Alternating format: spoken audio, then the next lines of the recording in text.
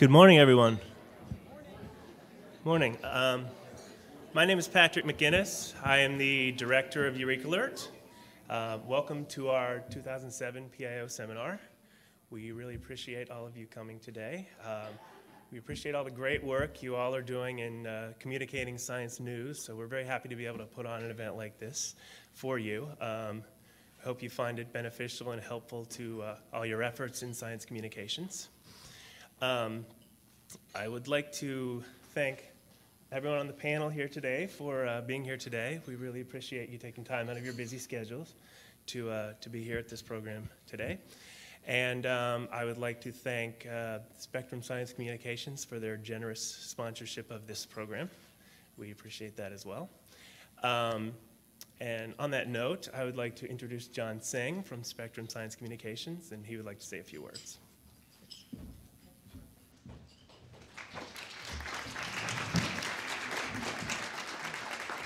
I see like four internationally prominent reporters applauding for a PR guy, so you've seen, I think, a first here. Thank you very much for that applause from everybody. Thank you, Patrick, for your introduction. And Spectrum is indeed thrilled to work with the American Association for the Advancement of Science and EurekAlert on sponsoring, I think, now our fourth program with you. So it's been a real privilege for us to join you in that regard. I specifically wanted to thank Jill Grigg and Rahman Culver from the EurekAlert staff for just putting together a fantastic program. So I think those folks deserve an applause, too. And then very quickly from our staff here at Spectrum, Emily Carone and Sophia Alfred and Kara McCollum, who have just done a great job on our end. So we thank you all. Spectrum's a health-focused public relations communications firm here based in Washington. I think the thing about our firm is that I think we share with you all a very deep passion for the subject of health care. And it's something that affects everyone who's ever lived, anytime, any place. And I can't really think of another issue except for maybe being born and dying. But healthcare is really everything, even pre-birth through the end of the stage here.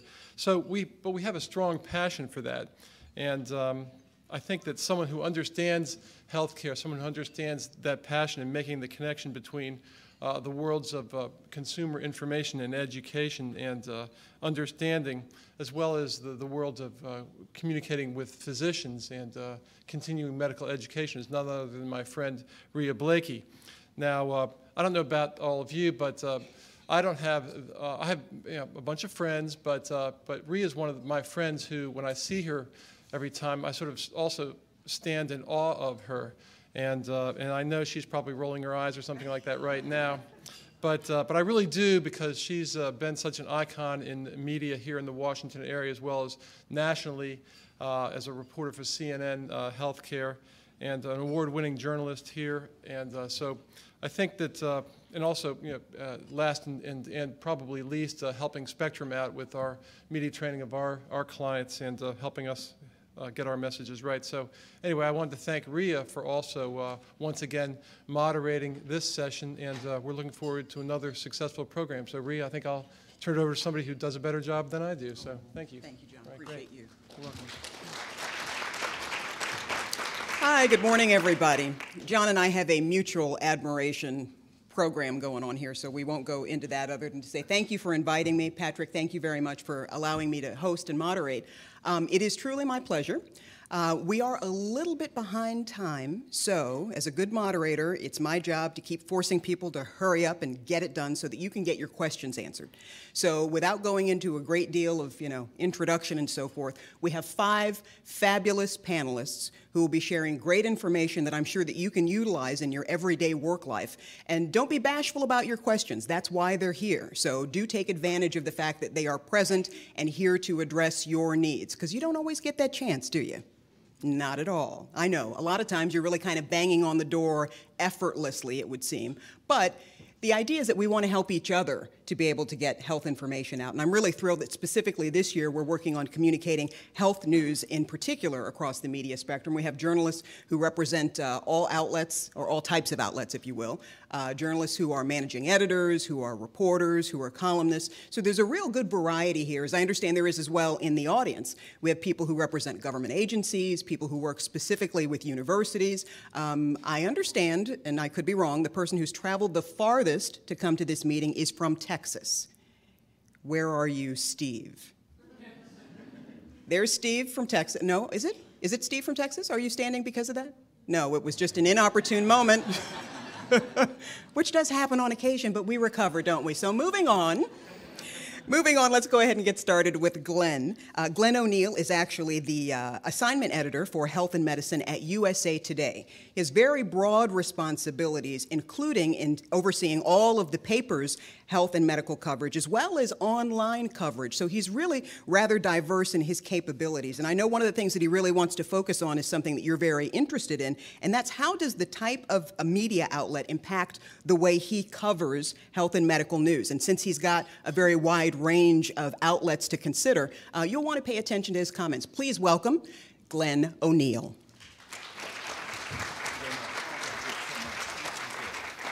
Thank you for the introduction. Good morning. It's good to be here. Thank you for giving me the opportunity to speak with you this morning.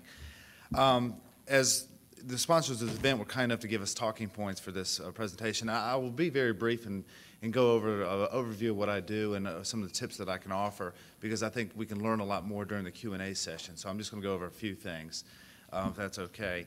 But there was a question that they said, well, how does the type of media outlet you work for, newspaper, wire service, radio, online, impact how you cover health medical news? And I thought that was a great question because it's no longer that concrete anymore. USA Today has a circulation of a little over 2.2 million every day, the newspaper does, but we reach over 5.5 million people every day. When you add up the online visitors, the mobile, the print, and we have also mobile alerts. We have people can sign up to get news on their cell phone. So if you add all that up, we reach an audience of 5.5 million every day.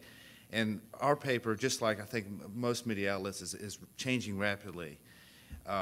Once we were just primarily a print outlet, but now we're becoming a newspaper, online news writer, and using other technology to reach people. In fact, both our online and our print newsrooms were merged about 2 years ago. It's still an ongoing process that we're working on, but for the most part, it's considered one operation. It used to be the online was a totally separate thing, and they did what they did, we did what we did, and we hardly ever worked together, but now that's no longer the case. We work together on a daily basis. So we're looking for, on any given day, you're trying to tell your story on at least those two formats. Now, that's not sometimes the subject matter dictates the format, and also it may dictate where a story is played. Quite frankly, a story may come in and we write it, put it on the web, and it never sees light of day in the paper because it's a breaking story, or we may totally redo it for print the next day or later on.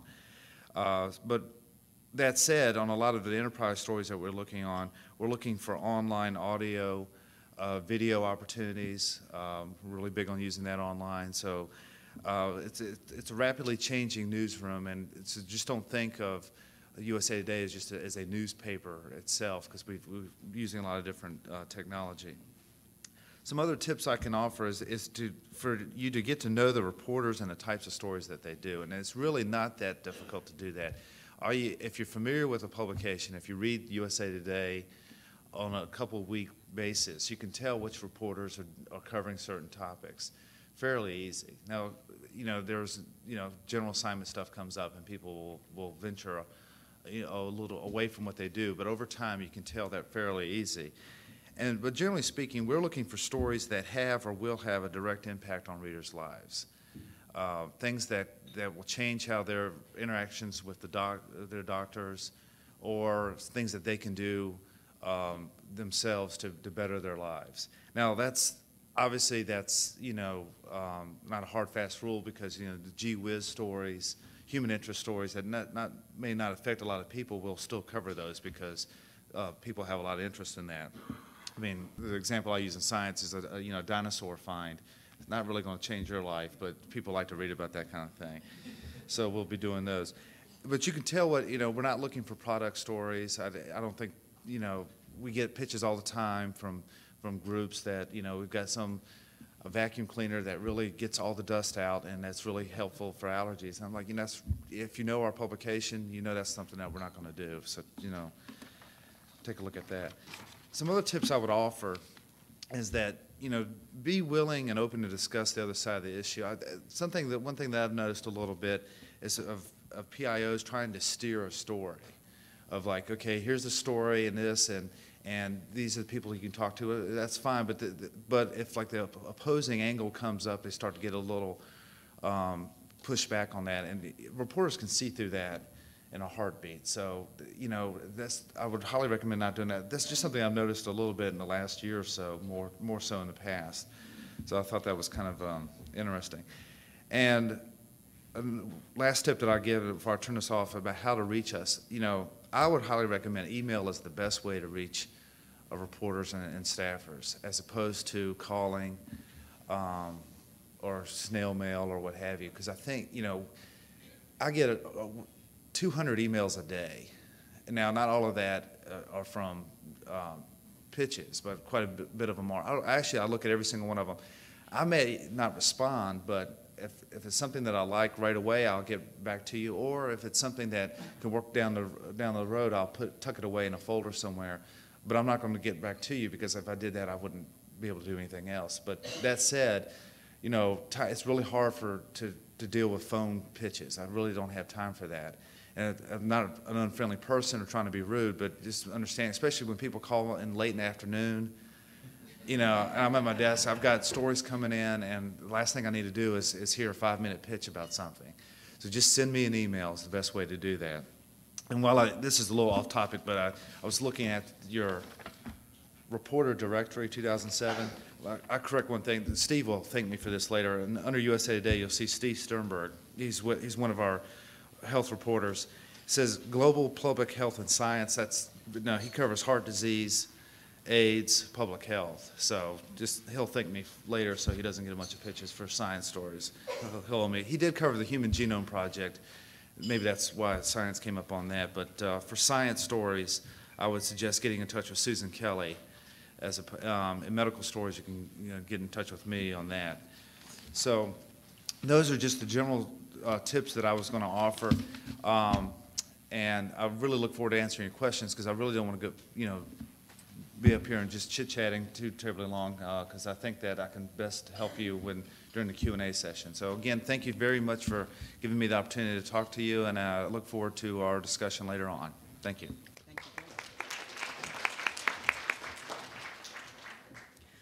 I'm going to guess that one of the questions you may get, Glenn, is about how do we make sure that our email is the one that you read?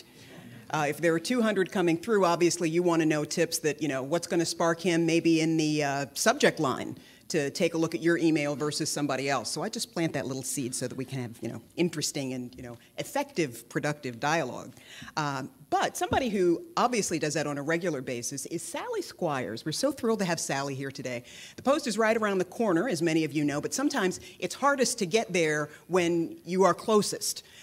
Without further ado, I know she's got a lot of information she wants to share with you, some of it specific to maybe the differences between 20th century and 21st century news gathering that you'll really want to pay close attention to. So please welcome Sally Squires from the Washington Post. Thank you. We've got a quick PowerPoint, and I too. You're going to hear a lot of common themes. Glenn and I could have swapped our presentation here, but here we go. So I was thinking, okay, how has news changed? And I hate to admit this, but I have been around town for a while, so I have seen the changes. Okay, so 20th century, we actually went to press conferences. I did go to one last week for the food pyramid, which was that USDA released for pregnant moms and for breastfeeding moms, but truly we don't go very often to press conference anymore. More likely are the teleconferences. Even the FDA has gotten into this, where we will have, throughout the E. coli scare, we had regular briefings. Now, there are downsides to this. It's often hard to get. I've been on these teleconferences where I'm pushing and pushing and pushing the button to try to get a question answered and never get in the queue. So that's sometimes not so good. Whoops, what have I done here? how do I don't know why we're getting the next button, but there we go. Oh, okay, let me go back. There we go. So then sometimes, oh, oops, I'm sorry. Let's see if I can, no. Well, we'll go back, let's see. Let me go. Sorry about this. You'll see it, you'll know it. These are the Cliff Note. This is the Cliff Notes version, and then you'll get it. Okay, so press conference, scientific meetings. Again, I love personally going to scientific meetings. We have no budget. So unless they're here, and unless I really, really convince my editors otherwise, we don't go very often to scientific meetings. I think it's a huge loss. I have found through the years that presentations are first made at the scientific meetings, and you get to schmooze with all the scientists. You can make great contacts. Unfortunately, I don't cover politics, and I don't cover the Olympics. That's all coming up next year. Next year, our budget just doesn't have money to go to scientific meetings very often. So what I do appreciate is that getting the abstract books, all the information as much as possible ahead of time, and that way I can look through those. I really do read through them. I keep them for references. It's very, very valuable, and that's one way that I can cover the meeting without necessarily being on site. Also, we have webcasts and phone briefings. And again, those are useful as long as you can actually ask the question. We used to get journals by mail. Now we get them by email. It's wonderful. It's not so great for physical activity, which is another part of my job, but in trying to get people to move more and eat less. But it is very helpful, and it has speeded up the news cycle. And I want to talk a little bit more about that. But increasingly, you know, we get New England Journal by email. We get JAMA by email. I do use EurekAlert almost every week, if not daily, and I'm a huge user of PubMed, which to look at the original paper or at least the abstract as much as possible. So I think this is, there we go. Okay, changing news organizations. Okay, the fact is, and I like to say people are moaning about the loss of newspapers and circulation. Same thing is happening to the nightly news. I think we're in an evolution because, as you heard Glenn say, 2.2 million readers of USA Today, 5 million total on the site. We have about 900,000 readers of the Sunday Washington Post. We have about 770,000 of the daily paper, but online, we know we have 10 million unique users monthly. I know that my Lean Plate Club column reaches 6 million people every week because it's nationally syndicated. I have 275,000 people who subscribe to my email newsletter, and that doesn't count the web chat or the other ways that people reach me. So in many ways, we're changing, but it's not always an easy change. Okay, so we are seeing the rise of the internet. And you also heard Glenn, I'm so glad that you actually are thinking phone messages. Last year for the Holiday Challenge, which is something we run for the Lean Plate Club, I actually wrote phone messages, premium phone messages that people could buy. And as one of my cousins quipped, he said, well, I'll bet there's a Pulitzer for that. So, so we are switching, constantly. And there are new outlets, cable, satellite news, satellite radio in particular. I go on radio almost at least once a week, so there are all different kinds of things that are happening these days. Let me see if I can get to the next one. Okay, so this has generated a 24/7 news cycle, and this actually came up to bite me and a representative who will go unnamed of the federal government in a PIO office recently, because what we do now at the Post is we often file first for the web. This particular person saw the web story and thought I was done, that would be the story that would then go into the next day's paper. Wrong. We not only file for the web, but we're updating the web throughout the day, and then I'm filing often a different version of the story for the daily paper. So it's almost like being, I first came to Washington for Newhouse News Service, and we were never quite as fast as AP and UPI, but it's very similar to that kind of chronic news cycle, and that's good and bad. But it's something for you to be aware of, that just because you see something on the web doesn't mean that that's the final version. So keep feeding the information. We used to only write print stories. Well, now I carry, I can't believe it, but I've interviewed Jack LaLanne, and I took a video camera with me, and I photographed him, and we put the video up on the web, and I wrote the story. Now, thankfully, I also had a wonderful Pulitzer Prize-winning print photographer with me, because initially I couldn't get the camera to work. So there are downsides to this, okay? And I'm not saying that we're going to do them all well, you know, but it is very, very interesting. And I have a friend at NPR, a former producer that I worked with, and she said she realized that when she was pushing out the mic and then also had to take notes, that somehow there weren't enough hands. So this is a problem, but you're going to see print reporters doing more of the video and the photography, and you're going to see broadcast reporters doing blogs and other things to help them write. So let's see if I can do that. Ah, it worked. Yay. Okay, so the opportunities. Okay, because I like to look at the upside. I don't want to look at the downside, just the downside here. Opportunities are this huge reach. Who would have thought? I've been at the Post for a long time. We were always a local paper. Now we are an international paper. I regularly talk to readers by email from as far away as Israel, Australia, Spain. They're all over. It's fantastic. So that's great. The downside, a lot of these messages are getting lost in this huge cacophony of information, and I worry about the quality of the information that is out there. And I think it's very hard, and this is where I hope news organizations are going to rise to the top, that everybody can be a blogger. But that information, I don't believe, is as valuable as what a reporter who has spent a lot of time and been trained to gather information and think about, you know, weighing both sides, and hopefully doing it in a dispassionate way, can provide that information in a whole different way than a blogger who's obviously got a vested interest. Okay, quick access. Nothing better. I mean, can you imagine that we used to have to put out special editions if something happened? Now we can put it up on the website like that.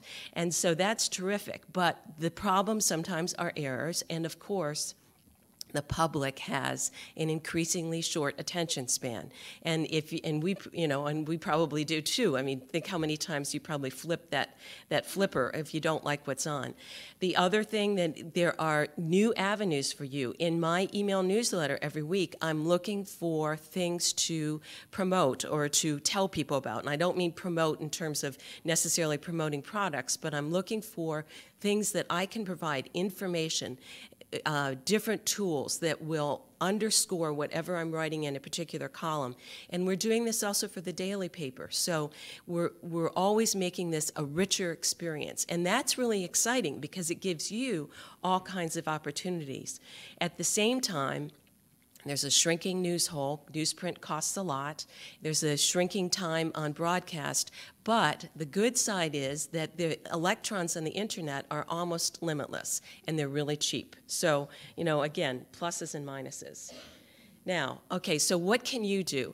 The more you can provide us, at least this is, I'm speaking personally, but I really need URLs. So if you've got a great new article in the New England Journal, in JAMA, in Obesity, in whatever you've got, if I can get the actual URL, that allows me to be able to link to it not only in the story, in the post, and in the syndicated column, but also in the email newsletter.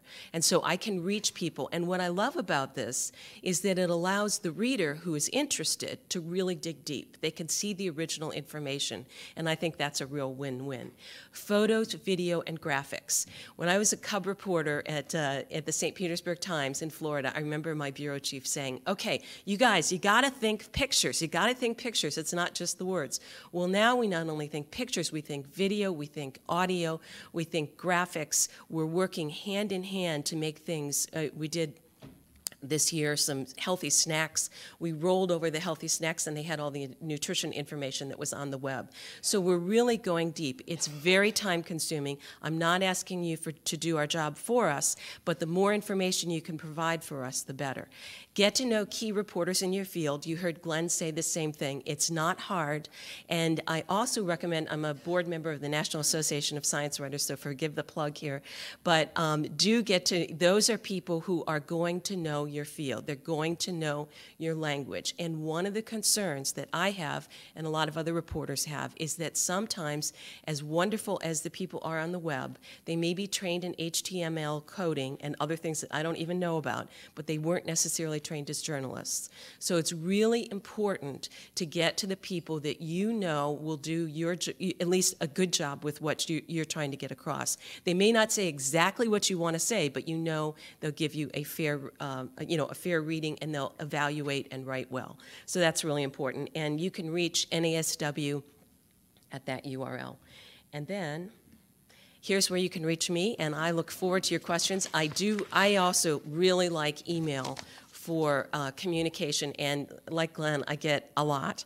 But if you can put something good in the subject line, I'll usually see it, and will at least get back or forward it on to a colleague, or can write you a quick email in return. And phone calls are okay, but Glenn is right. It's, we don't like them very often, and usually I then tell people to email me. So, phone call is the second best. And forget U.S. mail. We actually have to go to, unless it's something that can only come that way, we actually have to go to, because of the anthrax concern, we actually go to a room that is separate from the newsroom with a separate air supply to open our mail. It's really, onerous, and nobody likes to do it. So there you go. Thank you, Sally.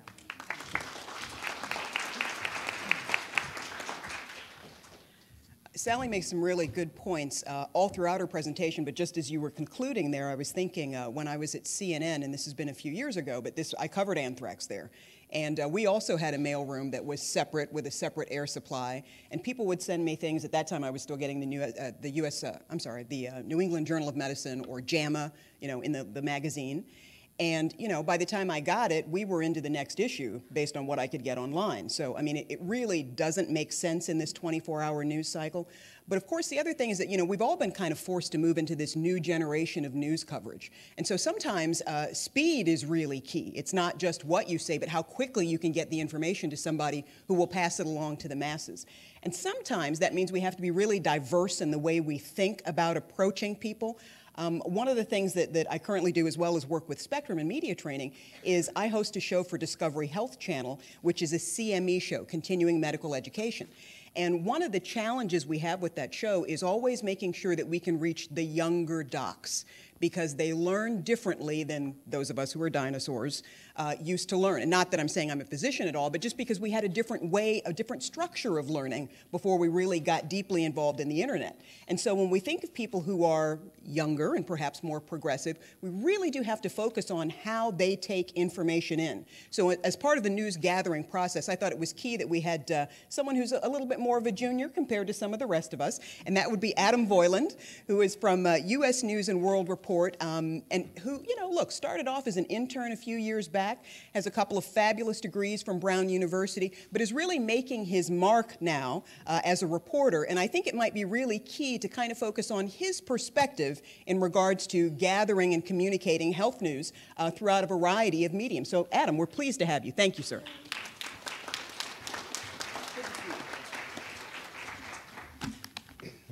Well, thank you so much. She's being a little nice to me. It's only been a year, actually, not a few years. So yeah, this is, for me, this is all about really first impressions in a way, and I can maybe just tell you what I see. So I'm at U.S. News. I've been here about a year. I'm in the health and medicine section, and U.S. News, as you probably know, weekly, the circulation's about 2 million. We have a website with daily fresh content. The numbers are always sort of evolving. I think they say the health page has maybe 5 million unique visitors a month or something like that. One of the big pushes these days at U.S. News is very powerfully towards what they call news you can use. This sort of consumer health angle. What does this mean to the everyday person? What kind of changes can they make in their life? As a reporter, that's sometimes very fun. It's sometimes you sort of want to pound your head against the wall too, because it can get a little old. But people, I think the good news on that is people are really excited about health news, and that's one of the reasons I came into this. I'm starting out I'm interested in science reporting too, and then it's, I'll try health, and I'm amazed because health is so often on the top of most email lists. There's more and more websites all the time, and people care about this stuff. I mean, it's their lives, so that's very exciting, and I think it's a good reason for journalists and public information officers to really work together, because people care about this. It's great in a way. So in general, as far as working with PIOs, I generally like it. I mean, the people are nice. I get plenty of story ideas. They help me find sources.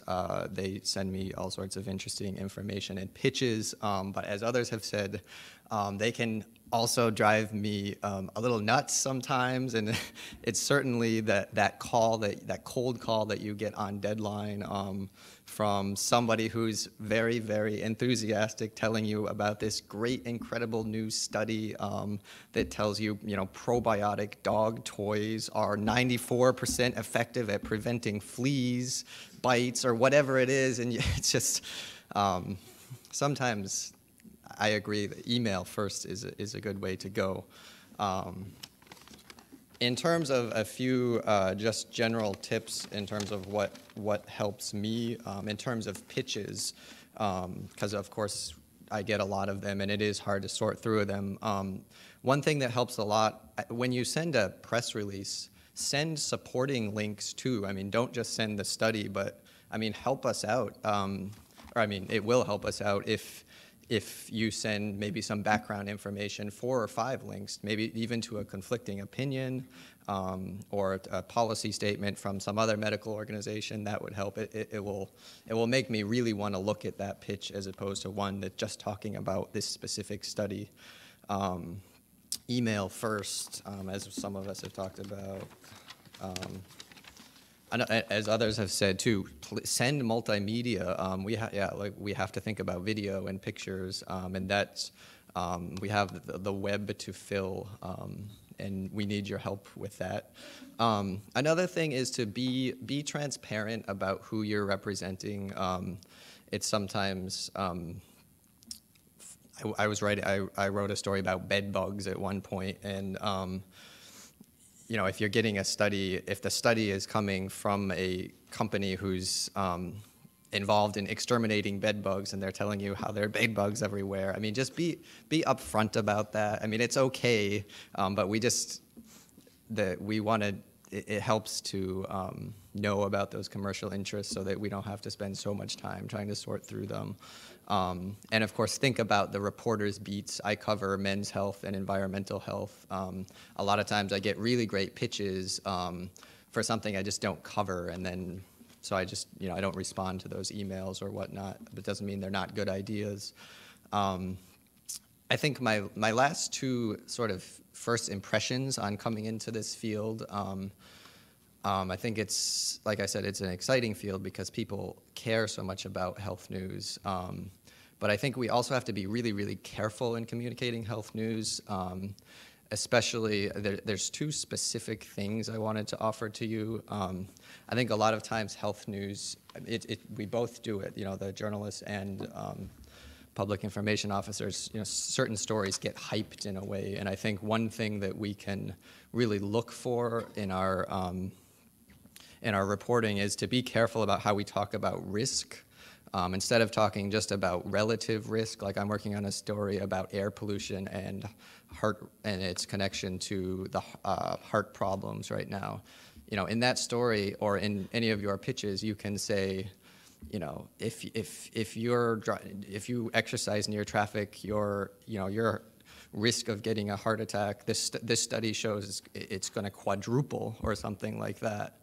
Which is exactly what the study says, but I think we would be doing a disservice if we don't also say that risk is very, very small in the first place, that maybe that quadrupling was 1 person in a million compared to 4 people in a million.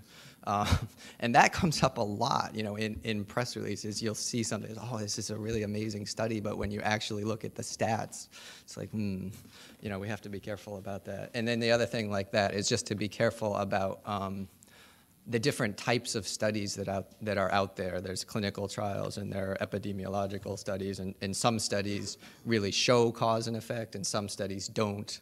And I think we all want to be careful about being as upfront with our readers as we can about what the study is showing and what we don't really know yet, even though frustratingly it doesn't always make a good story, but I think it's the right thing to do for readers, is to give them the cautions just as much as we want to tout, this is new and this works really well.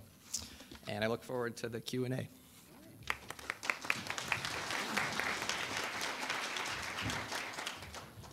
So Adam, I have to tell you this. When I first started in journalism eons ago, one of the new key phrases was news you can use. So I don't know if that's everything old is new again, or we've got a new spin on it, but I think the bottom line is that there are certain things that people focus in on that makes a difference in their lives, and that is the bottom line. But as journalists, sometimes those of us who are reporting to various producers and managing editors, and we have one coming up next, will get a little frustrated with, okay, the mission is still to get the information out properly, accurately, immediately. Sometimes there is that issue of how do we make our news organization different than somebody else's? Is ours, the sexy news to watch? You know what I'm saying. So we can get a little bogged down in in-house baseball, but the bottom line is people still want to know what they want to know. So we appreciate your comments. Look forward to the questions that are going to come his way, because I know you've got something interesting for him. But also next on our panel, we have Ed Tobias. Now, Ed is with Associated Press Broadcasts. Ed is an assistant managing editor for them, for the broadcast division. I should tell you that he led their broadcast coverage on the September 11th attacks, the Columbia and Challenger shuttle disasters, and the death of Pope John Paul II. So he's really well versed in his coverage, but he focuses primarily at this stage on their broadcast wires, their radio network, as well as their online video operations. And you hear an ongoing theme here about how it's not just print or just radio or just television. Everybody's really sort of covering the gamut, so that's something to keep in mind when your questions come. But please, at this time, welcome Ed Tobias.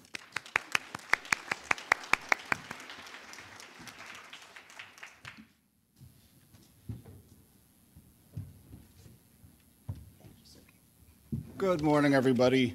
I'm the electronic journalist in this bunch, so I can do it all in 30 seconds for you.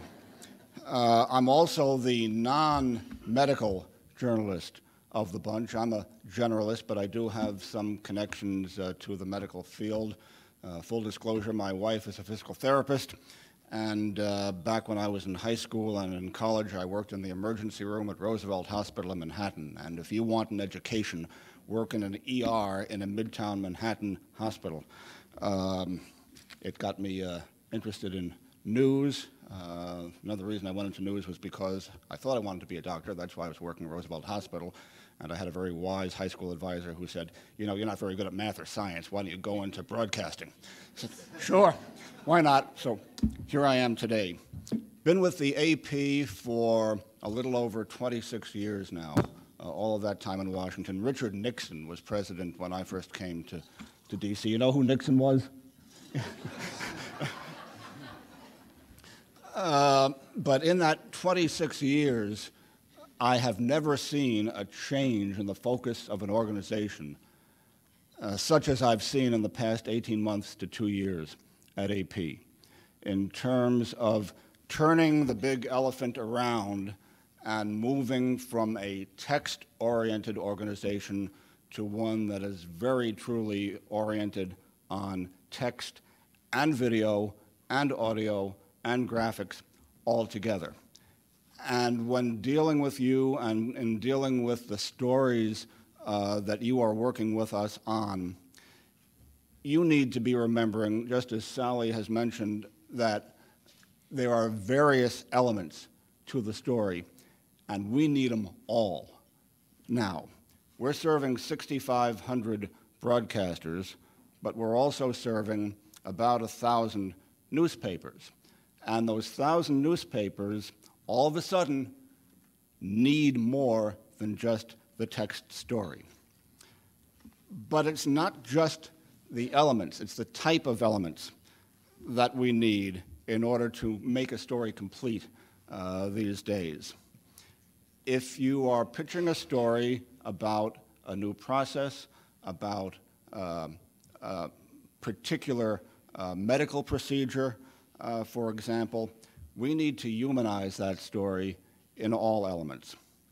So, if you're telling us there's going to be a spectacular operation, new procedure never performed before, I need to be able to have an interview with a doctor, with hopefully the patient prior to surgery, with the patient hopefully after the surgery, perhaps with a family member, and maybe we need some video of the surgery if it's a particularly visual technique. Maybe it's video that we go into the OR to gather, maybe it's video that you provide to us. It all goes together. Maybe there's animation of a scientific process that you have that will help us to illustrate the story. This translates also into needing lead time. If you're doing something today and it's really going to be of interest to us and we're able to gather all of the elements that we need to tell the story well, we need to know about it 3 days before it happens, a week before it happens. We get stories regularly from the journals that were mentioned, New England Journal, American Academy of Peds, of Neurology, Science Magazine, what have you, with HFRs on them, which we hold true and dear. But in the HFRs, even there, we don't always have enough time to gather the elements that we need. So if we're able to get the information even a week in advance, that's really great because we can work with our print reporters to really formulate a multimedia story. In addition to providing information to newspapers, we're providing it to radio stations. We have a radio network. We're providing it in an online video network. All of the elements come together into a true television package for the online video network. We work regularly with our science reporters, our specialists, who are primarily print reporters. A name that you should know, if you don't know it already, is Kit Frieden, who is AP's primary science editor. She works out of AP headquarters in New York. And the primary medical reporter for AP is Marilyn Marchione, who works out of our Milwaukee bureau, just because she happens to be in Milwaukee, no particular reason other than that. There are other specialists in health and medicine, in general science, in spaceflight and NASA, in dealing with government agencies, who I would hope you would know in relationship to your own areas of expertise. But Kit is the key in terms of coverage, and she regularly is working with us on the electronic side to bring all of the elements together on stories. An example of elements. This morning, as I was sitting here, popping up on my email was, let me just scroll down to it because 17,000 have come in since that one came in half an hour ago. Just a note that the USDA has announced a nationwide frozen pizza recall. I don't make these up, this is true. Approximately 3.3 million pounds of something that I would have to open up to see. I don't know what it is yet. What am I going to need on that? I'm going to need somebody to talk to me about that. I'm going to need pictures of the pizzas. I'm going to have to go out to supermarkets and get in there, again, to get the element and get that visual element. Takes time. What will make your email unique so that I read it, or that one of my reporters reads it? Well, if you have been helpful to me or to one of my reporters in getting us someone to react to a spot story such as this, we're going to remember your name and know that you're a good person to deal with and can work quickly and your email is more likely to be looked at. If you have something that is truly unique to pitch to us, try and put that in the first line of the email rather than burying the lead down 7 paragraphs in it, because we're never going to get down to the 7th paragraph. I'm bouncing around a little bit because I forgot to mention something, and that is, it was mentioned about the FDA teleconferences.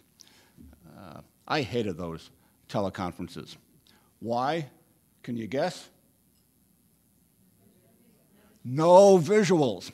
And I think they did that on purpose. I think they didn't want to go on camera, and that's why they held these darn teleconferences, so that you'd talk to them on the telephone, but they wouldn't appear on camera. FDA has been tough to deal with over the past couple of years, and one of the things that they're doing that makes it tough for us is holding teleconferences rather than making their people available to us. What else can you do? A young woman walked up to me and handed me her card, Tara Ellis, Medical Research Institute in Buffalo, where it hasn't snowed yet, she tells me.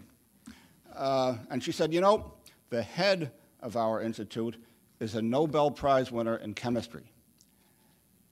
That's great, and we try and call Nobel Prize winners just after they've won the prize to talk to them about their work. And what's the problem with Nobel Prize winners? They don't speak, people speak. They speak science talk. Same thing in DC, we have governmentese. You would do us a great service if you would talk to the people who we might interview before we talk to them, and just brief them a little bit on how to translate their great discovery into something that Joe Schmo listening to the radio or going onto the website can understand in simple declarative sentences. So, you help us a lot, no question about it. We appreciate the help that you give to us. If you are available to us 24/7, it's even better, because the 24-hour news cycle that has always been there for radio, has always been there for the wires, is now there for everybody. And if we can't get you within half an hour or an hour of when we need you, we're going to go somewhere else to find someone to talk to us. So, thank you very much. I look forward to your questions.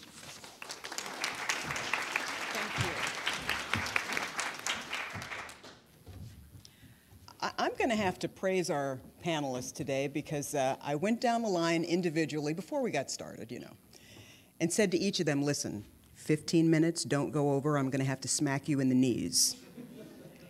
And to the letter, now let's see what Michael does, but to the letter, each of them has gone significantly under, which means more time for you. So if you would just let them know that you appreciate their generosity for your time and possibility of asking questions, I think they'd greatly appreciate that. Now would be good. Now let's see what Michael does. Michael Waldholz is with the Bloomberg News, and he confided in me that he's a little bit behind the scenes, obviously, as a managing editor, not so much up front as a reporter, but he's a great gatekeeper. Okay, so the good thing is that you really do still want to know him and have access to him. He is one of those people who speaks, people speak. He's written a couple of books. He's got a wide-ranging background, 25 years as a medical and science reporter and news editor at the Wall Street Journal. So he knows everybody and everything, and I'm sure you're going to get a great deal of information out of what it is he has to say. And remember, after this, we will have the opportunity for the question and answer period. I'll very briefly remind you that there are some surveys in your packet somewhere that the folks at EurekAlert, AAAS, and Spectrum would like you to fill out, so just keep that in mind. But we will be delving into your part of the program as soon as we hear from Michael, so give him a warm welcome, please.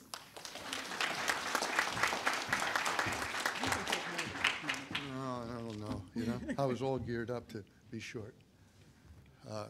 Thank you, Rhea. It's a real pleasure to be here. And in fact, Rhea pointed out before we started that I was at the end of the line here, and by the time we got to me, there might not be any time for my presentation. So in line with this new electronic age of journalism that we're all pointing to, and the Web 2.0 world of communications, whatever that is, I want to let you know I downloaded, I have a podcast of my presentation. You can download it off the internet.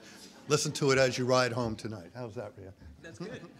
Are you done? No. I'm never done. Okay. There are two places in which you can see Bloomberg. I joined Bloomberg 2 years ago, and I'll get to how that happened for a second. But there is a public website that you can go to and give you a flavor of the kind of news we're doing.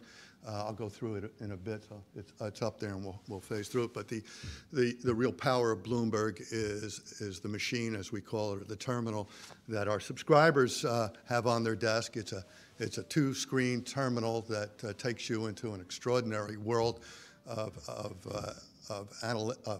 aggregated information and data and analytics that is almost impossible to describe. And so I'm not going to describe it all because I just want to talk a bit about the news side, and especially the health and science news side. But I'm open to questions, and I am open to talking to people about it. We're very proud of what Bloomberg is doing. I can tell you when I got there 2 years ago, I had no idea what was going on. Bloomberg's impact on the media worldwide is often unseen by the general, by people in the general news, but people in the media know about it. We're being followed. We're setting the pace. I can see the coverage, our impact on coverage almost every day, because we're real time, we're real fast, we're really now. And anything you read in the Washington Post today, we already had yesterday, and probably even the day before.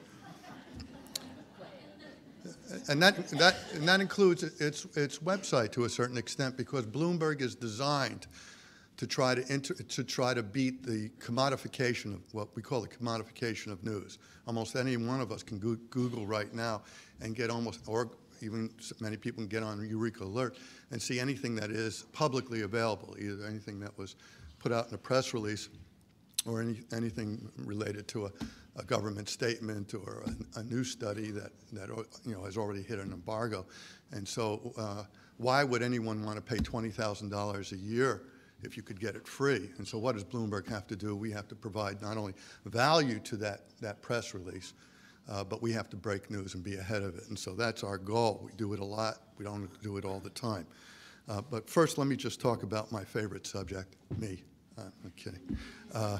I joined Bloomberg after 25 years at the Wall Street Journal, where very fortunately I had the opportunity to cover almost every medical science story from 1978 to 2004, I guess. And my specialty, because one of my main assignments was covering the pharmaceutical and biotech industry as well as the health insurance business, was to cover the intersection of science and medicine and health, as well as public health, with business and economics. Back in 1978, that was actually a very unique thing to do. Everyone sort of does it now in some form or way. At the Wall Street Journal, that was the focus, really. It was the focus of how capitalism, I guess the main idea was how capitalism in all its forms, but mostly here in the American form, but it's spreading all over the world. I think George Bush would be pleased to say that capitalism is really what is inspiring. I think the word, remember, is inspiring, propelling, and often distorting the behavior of scientists, scientific and academic institutions, policymakers in the health field in particular, and of course all healthcare product companies. At Bloomberg, writing about that is our mission, pure and simple. I arrived at Bloomberg in 2005 with the goal of intensifying and expanding that focus, and as a result, we really built up the team. I actually have 3 separate teams that I oversee globally, one in the US, one in Europe, and one in Asia. It's about a total of 45 reporters and editors in numerous bureaus. In Europe, it's in London, Geneva, Frankfurt, Munich, Budapest, Paris. In Asia, we're in Singapore, Beijing, Hong Kong, Tokyo, Bangkok. And here in the U.S., we have a lot fewer bureaus, New York. Washington, we have a very large group here, Boston and San Francisco. So who are our readers? I think it's really important to know that, again, we have a public website and anyone can come and see it. What you're looking at right now is the so-called front page that a person who pays $20,000 a year.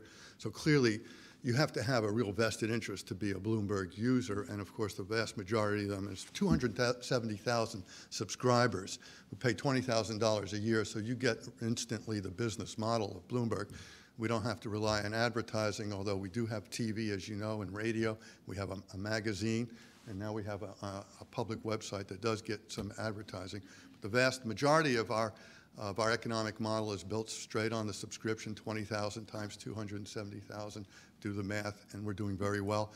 We're growing faster than we've ever grown before. It's not clear why, but part of the reason is in this world of difficult investment, and anyone who's following the business news knows how hard the times are, so everyone needs an edge. Bloomberg provides the edge, because what Bloomberg does is it has become the world's premier aggregator of information on economic news. Because not only do we provide information that Bloomberg creates itself, but we also bring in information that everyone else provides. Bloomberg now has a searching system that it didn't have a year ago, in which a user, again, a Bloomberg user, can do a Google-type search for a piece of news, and we're scraping almost every website worldwide and adding new ones every day, so that we're not only pulling in your Bloomberg News and AP, and sometimes even Reuters, although that's a little difficult. They don't appreciate that, but Dow Jones and Wall Street Journal, but almost any website around the world. So any news story that's happening, whether it's in Australia or North Korea or Hungary or Turkey, we can have it. We also have a sort of an alert system so that the user can actually set up the system himself. So if you're just looking for news related to bird flu in India, almost any day, any story related to that around the world on any website will instantly pop up when it pops up on that website. It's this spidering technology that, of course, none of us understand, but it's extraordinary to use. And so what's happened is, when we sell this machine to a Bloomberg user, we want them to just be on the Bloomberg and nothing else. So let's come back to health and science. We want the Bloomberg user to go nowhere else for their health and science news. And that's a tremendous responsibility on us, and it means that that's why we have so many reporters and editors, because we want to be able to write about every important journal study, and we often are doing it. We want to cover, and Sally, I'm sorry you can't be attending the meetings, because I agree with you. As a reporter, the science meetings is how I became any good at being. I mean, it's where I got my breakthroughs, and it is something I believe in, as well as Reg Gale, who is the U.S. team leader. He was the editor at Newsday's health section for many years. We have a lot of newspaper people because we believe we're an online newspaper. So we, for instance, are going to the American Heart Association meeting this week. We're sending 2 reporters and an editor. We're also sending a TV producer, a graphics person, and a photographer, so that all the media will, Ed, I'm not going to have to ask these folks for those elements. Those elements are going to come flooding into us, because that's the way that kind of meeting is covered. Last year at the Heart meeting, we had 36 distinct stories over a period of 4 days. So I love to go to that newsroom and watch everyone else sweat. Especially my former colleagues at the Journal and the Times. Well, the Times doesn't even send anyone. They can't afford anyone either. So, it's AP and Reuters and the other wires. Finally, how do we get our news then? How do you get to us? Email. I only get about 400 or 500 emails a day, because the Bloomberg has also become the messaging system for all our users.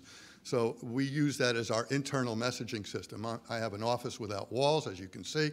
I'm talking to people around the world, around the globe. So your email that would come in also has to interact with the people who I work with. So it's very hard to see emails. The reporters feel the same way. But, as you get to know the reporters, I don't have to tell you your job. It's still, in this electronic world, is interpersonal. So that's my only other message. You just got to find someone at Bloomberg, get to know them, come to our office, get to meet them. They like to go out to lunch, believe it or not. Every once in a while we let them to go out to lunch, but not often. You got to come into a Bloomberg office to see the machine. If you've never seen what we do, it's hard to understand. We like to show off because it's an extraordinary product. Very quickly, I'm almost using up all my time here. If I go to news, let me just try that again. I might not be able to pull this off. If you're interested in seeing the health news, if you go where it says news there and underneath, let's say industry, and then to healthcare, you'll be able to see only about 6 stories. In other words, it'll be our 6 top stories that are running that day in. Let me just see. Let's just see if I can pull it up real fast. Yeah.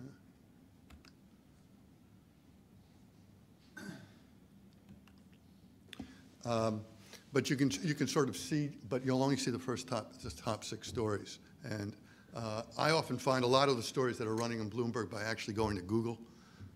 I'll go to Google, I'll type in Bloomberg, I'll type in the story. So if I want to type in Bloomberg and bird flu, if we have a story on bird flu that day, it'll drag you back to this public website, which isn't showing you a lot of the news on this way, but it's inside there somewhere.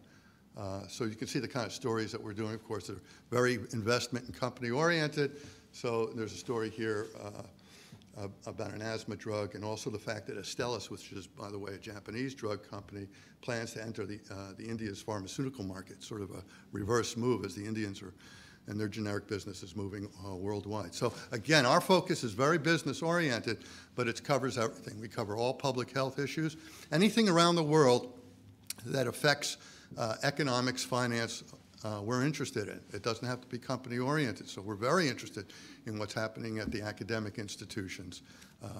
We're always going to ask what the economic link is. Almost everything that you folks are doing has an economic link, even if you don't know about it. Someone is supporting it. Someone is likely to license it. There's patent issues. That's our focus. I think I've hit my 15 minutes, so I can tell you a lot more and go on forever. I'm thrilled to be at Bloomberg. I would never have said that, having had a wonderful career beforehand, and I'd love to share it with you. So anyone has more questions or is interested, just give me a call, and I'll try to accommodate you, or at least pass you along to the right person at Bloomberg who can. Thank you. Thank you.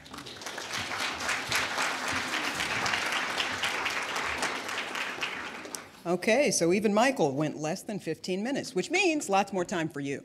We have 2 folks who are in the audience, certainly, who have wireless microphones. Can I see where those people are so that you know, here in the back of the room and in the center of the room, off to my right, and in the center of the room? And what we'd very much appreciate would be if you would announce your name and your affiliation so that we know the direction you're coming from, and plus this is being recorded for audio so that others who hear it will know who's asking a question, and then go for it. So, who has the first question right here in front? And if you wait for the microphone, we greatly appreciate that. Hi, I'm Sherry Singer from Singer Communications. And my question has to do, I think everybody addressed this, but Sally, perhaps you could, as a daily newspaper writer, talk a little bit about this. And I know USA Today has this as well. There are now sort of sliding deadlines. So where it used to be that you would call a reporter from 9:30 in the morning till noon or 1 o'clock, now lots of reporters are working Sunday through Thursday. Some of them are working later at night because of this 24/7 news cycle. So if you really feel the need to make a call, when is the best time to make that call? Probably earlier in the day is better, although we do have, even for the health section, which closes, it appears on Tuesdays, we start closing pages Wednesday, Thursday, Friday, and we actually are closed Friday. And that's something else for people to know, that a lot of people will call me on Monday and say, oh, for tomorrow's health section, I'll say, way too late. It's got to be much earlier than that. So earlier in the day, just generally, I think is a better time. Do you agree with that, Glenn? Earlier in the day, I would agree with that as well. Our health section, we have a health section every Monday, but we have health news throughout the week. So, afternoons are really a tough time. For me personally, Fridays are a good day to get me because we don't publish on Saturdays. We have a weekend edition.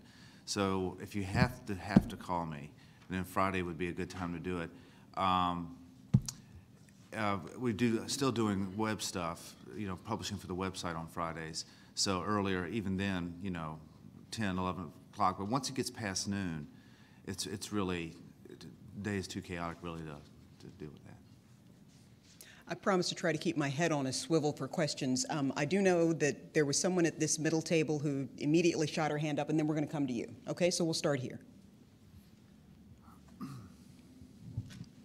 Name and affiliation, please. Yes, I'm Elizabeth Strike from Columbia University Medical Center, and I know that Sally Squires mentioned that you use EurekAlert almost on a daily basis. I was just curious from the other panelists if you use EurekAlert or Newswise or other services to get story ideas on a regular basis. Sure, we use EurekAlert. I have a subscription to that. I look at it usually on a daily basis if I can. That's pretty much the only service that I really use because reporters get a lot of the journals they get by email, but most of the story ideas bubble up from the reporters because they're out in the field, either covering conferences or just dealing with sources on a general basis. But I do look at EurekAlert. As far as the other ones, not too much. PubMed, the reporters use that a lot, but for me, I do use EurekAlert. I suspect that the AP reporters and editors are using it, and others as well. Just quickly to address your question about when to call, because we're 24/7, if you're going to an editor, which is the preferred route, anytime, really. And if the editor isn't available, then it'll bounce to another editor who will be available. It's fortunate that we're a large enough organization, so there's always somebody there who, if it's really urgent, is going to be able to talk to you and, if necessary, reach the reporter who really is working that story, wherever that person might be, whatever that is. Great. We'll come right over here. Thank you, Rhea. I'm Diane Sines with Oceana, which is a large international ocean conservation group. And my question is, hey, it's no secret that science and medicine is big business, particularly the pharmaceutical industry. How do you assess whether a study's funding has influenced research findings? There are lots of issues of conflict of interest. As a young journalist, I was taught to follow the money. And it doesn't appear that many news organizations, particularly the Post recently, always ask that question first. So I'd like you to comment on that. Was that particularly for Sally? Anyone who wants Anyone, okay. I can answer it. It's sad to say, and as a science journalist, because I still think of myself as a science writer, I'm wearing a manager's clothing right now, but it's just a disguise. In real life, I'm still a science writer, and anyone who goes into science writing writes about the joy of discovery. It's really what, I mean, some people call it gee whiz or whatever, but it's really the excitement of being able to write about exploration and normal kind of people doing remarkable kinds of things. And so it's kind of sad that we've been burned and a bit cynical by the economic conflict of interest that are inherent in a capitalist world. It's sad to see doctors taking money and being speakers, taking money and being speakers for pharmaceutical companies, and then not having the good sense. But doctors are this way, by the way, of not having good sense to tell people that that's what's going on. Not to say that it does conflict them, but we all know the appearance these days is just as bad, and in fact, covering up the appearance is even worse. That's the world we live in right now. It's a post-conflict world, I like to call it, and as a result, journalists have become abnormally cynical. And I hate to criticize my colleagues, but so many of them either I hired or worked with me in other newspapers. But I find the coverage in some of the major newspapers, and I don't follow the Washington Post that closely, but I would say the New York Times and the Wall Street Journal is overly negative in its coverage of the healthcare business. I think it's justifiable to make sure you question conflicts and include it in the story, but it seems to me the bias is now that almost everything is as a result of some sort of conflict or economic justification. And that's just not true. And as a result of that, I think we do ourselves and our readers a disservice. So that all said, I love to say that said. You got to say that once in a speech these days, right? That said, as I said, I go into a story. This is why it's sort of, I laugh at it. I go into the story with the sense that my readers are sophisticated enough to know that there is an economic interest there. And so I don't need to wave the flag, but it certainly needs to be part of the story. And then, so the question is, how much of an economic interest is actually affecting the quality of the research going on? It's very hard to know. And I think as a journalist, all we need to do is make sure we point it out and let the readers try to decide. I mean, that really is the job of a journalist. And it's terrible when a PIO or any public relations person or the source themselves goes out of their way to hide it or obfuscate it or even lie about it when you ask. Everyone should be upfront about it. That's the world we're living in.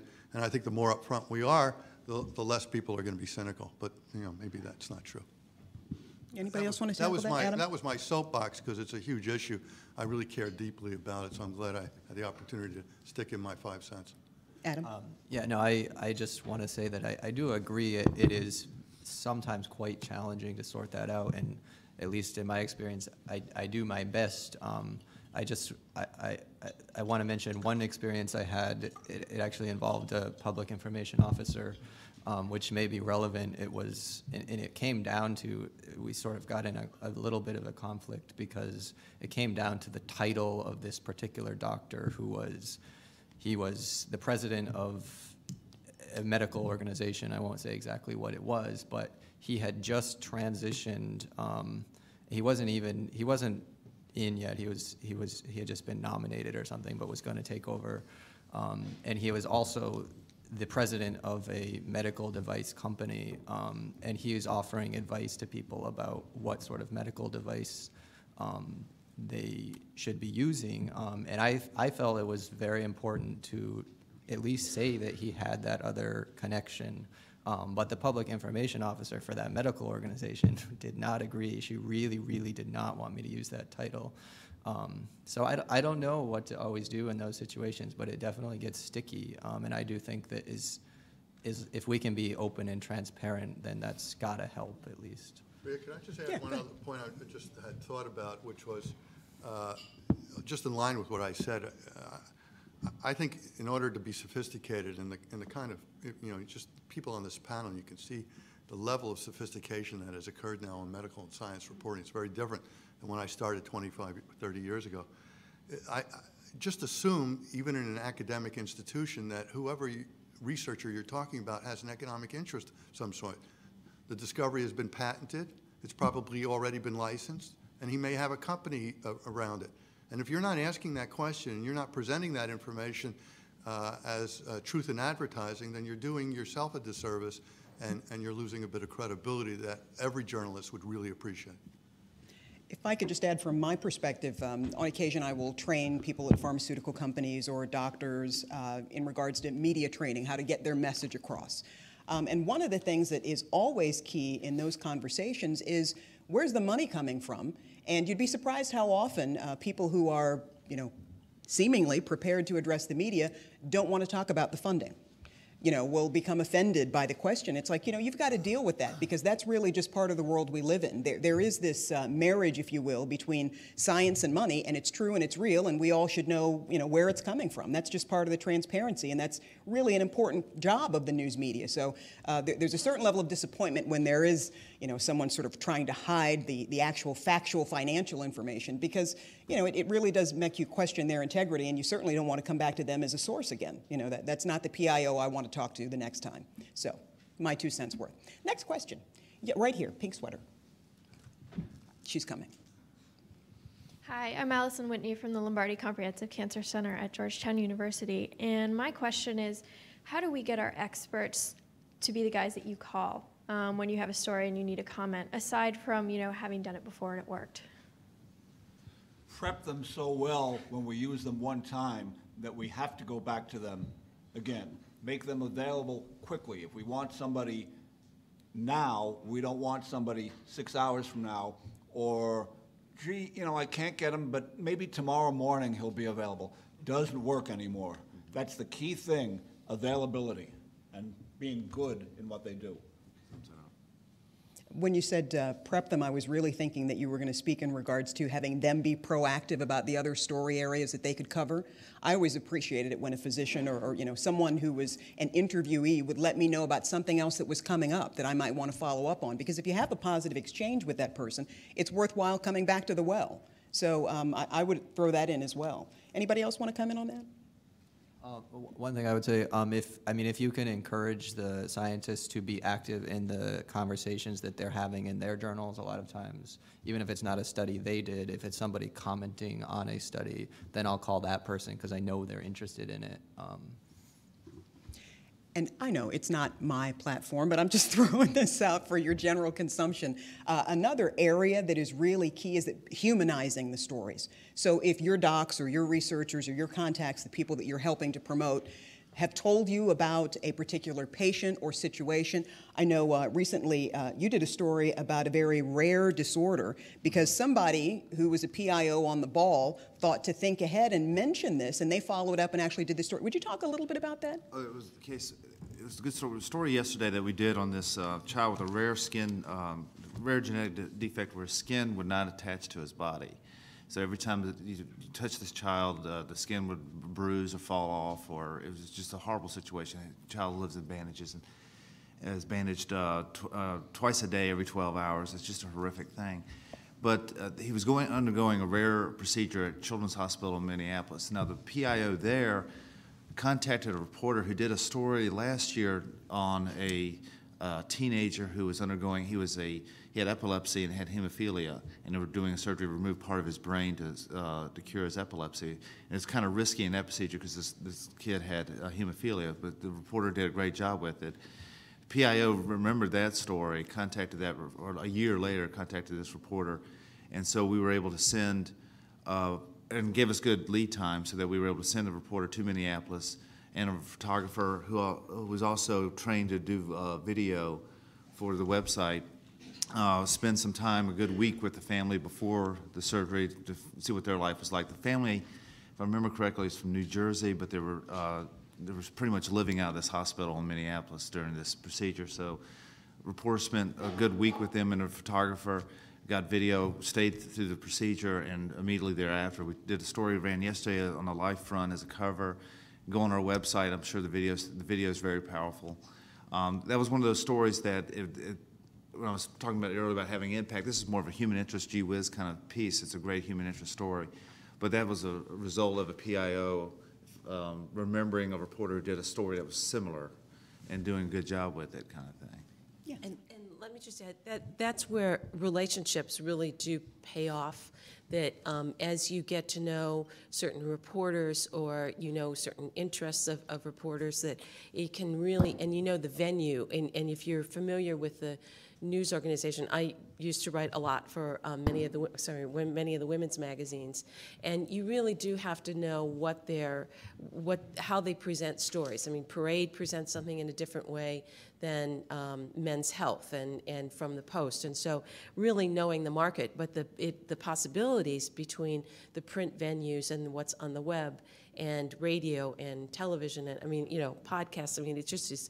There are a lot of ways to slice and dice your stories these days, and it really is a wealth of opportunity. You should also be aware of what is happening in the news in terms of spot news stories, so that if CDC comes out and says, we have a problem with this medical whatever, and you have an expert in this medical whatever, and you're fast enough to get to us and say, hey, I've got that expert, that's going to save me time of looking for someone. I'm going to go with your guy rather than calling the University of Pittsburgh or whatever and going with their person. So if you can help us with our laziness, that's a great benefit. I just have to say, Ed won't remember this, but I used to teach in American University, and we brought in a class to come to AP Radio. And it was the most fascinating morning I have ever spent. And I thought our business, this was several years ago, so our business has changed, but the speed at which they have to work was phenomenal. And there was somebody at a desk who was doing 2 live feeds, one from Capitol Hill, one from Chicago. And, you know, I mean, it's just, it was like broadcast news on speed. You know, I mean, it was just amazing. So don't forget about your local radio stations also in your own community, because that can generate something. If you have an expert talking about something, particularly here in D.C., if you've got somebody on WTOP and half of the journalists or more are driving to work listening to WTOP and hearing your expert, they're going to say, hey, maybe I'm going to use that person. No. Spoken as a true former news director at WTOP. A question right here in the center. If you'd hold on just one moment for name and affiliation, please. Thank you. I'm Susan Cahill. I'm from NIH, from the National Institute of Mental Health. And when I send you guys press releases, pre-embargo press releases, I have this much space to get your attention in the subject line, and that's going to be taken up with a really pithy description in plain English of the finding. But you guys are swamped with emails. So in this much space, how am I going to get your attention? If I say that it's a press release, like I write PR, do you see press release notated there and think, oh, you know, maybe this is somebody from a company trying to get me to sell their product for them? Or do you think, oh, it's a press release, this might be a good lead? And part B of the question is, if you see that it's coming from NIH, does that make a difference? Should I put press release, should I put NIH in the subject line? Yeah, I mean, yes. I mean, you use the cachet of your office. Just put new finding or study NIH, and we'll definitely read it. I mean, I don't think you have to worry about your email not getting read, no matter how many. We always look at CDC, NIH, those emails, press releases come in, FDA. We'll take a good hard look at every single last one of those. So. Can I just ask on behalf of all the others in the room who are not from NIH? Because, you know, I mean, let's face it, everybody's trying to penetrate this thing. But, it's true. I said, I get, hundreds of emails a day. I would look at every single last one of them, and I can look at an email pretty quickly and tell if I'm going to do a story on it or not, or if I pop something up and it's like a bed bug study brought to you by the makers of, Bugs Be Gone, yes. Delete, I'm done. But I looked at it. And if I'll see something, so we look at every single email, whether it's a government agency or university or a PR firm or whatever. We take a good hard look. I mean, I'll pop it up and look at it. What I don't do, I don't necessarily respond to every email because I just don't have the time to do that. And it's just, and I know sometimes PR people get upset, like, can you please, reply would be nice. Please reply, return my, and it's just like. I'm not trying to be rude, but if I did that, I couldn't edit stories, and that's what they pay me for. So. Okay, so two things come to mind for me. A, would you at least forward it to a colleague? Yeah, if it's something that's I think that could work. If I would forward it, like if I get somebody sent me something on science, that's not my thing, but it sounds interesting to me. I would quickly forward that to Sue Kelly or one of the science reporters, or if it's something that nutrition is actually handled by. Nancy Helmick's reporter, she doesn't actually work for me. I'll just pop it over to her real quick, but I don't, follow up by calling the person back and saying, hey, I sent your form email to so-and-so. I just do that. These are the things that we just do very quickly because we have to move film. Just by show of hands, how many of you would forward it to a colleague? Do you have time to do that? Yeah. Yeah. It takes 2 seconds to hit the forward. Okay, everybody's on board with that, so that's one thing. And if we could get from each of you at least one word in the subject line that you would definitely pay attention to? I'm trying to help you out, folks. Yeah, what would that one word be? Well, first, I do look at, like Glenn, I look at the government the emails first. I mean, we have to. I look at academia second, and that would be really high on my list. And then if I know it's coming from a company, you know, I'm probably less likely, or a special interest group. There will be some exceptions to that, but then I'm probably that'll be at the lower end. You know, just like you have to do in your Franklin Covey planner, A, B, and C. Well, you got to do this too. You just don't make you don't have enough time to do it all. So what would in the subject line? This is really important. I don't know, you know, and don't overuse it, because if you use it, I mean, if it really, really is important, put something there to say that, but really make sure it's important. So, Adam? I guess one thing I don't know what I would put, but what I wouldn't put maybe is just those certain buzzword, you know, breakthrough. If it's really, really too exciting, then it's just delete, you know. Oh, did you get that, folks? He said if it's too exciting, it gets deleted. And vice versa. Yeah. The single word, of course, is money. But that aside, don't waste time putting NIH in the subject line, because I see that in the email address anyway. Don't put press release in the subject line, because I don't care if it's a press release. What I want to know is what's the key, what's the nut of your information. Study says blah, blah, blah, blah. 6 or 7 words, that's it. Get me the nut, and I can judge on that. In the subject line, sex usually gets my attention. And your spam filters. But all my reporters have learned that, so that's how they get my attention.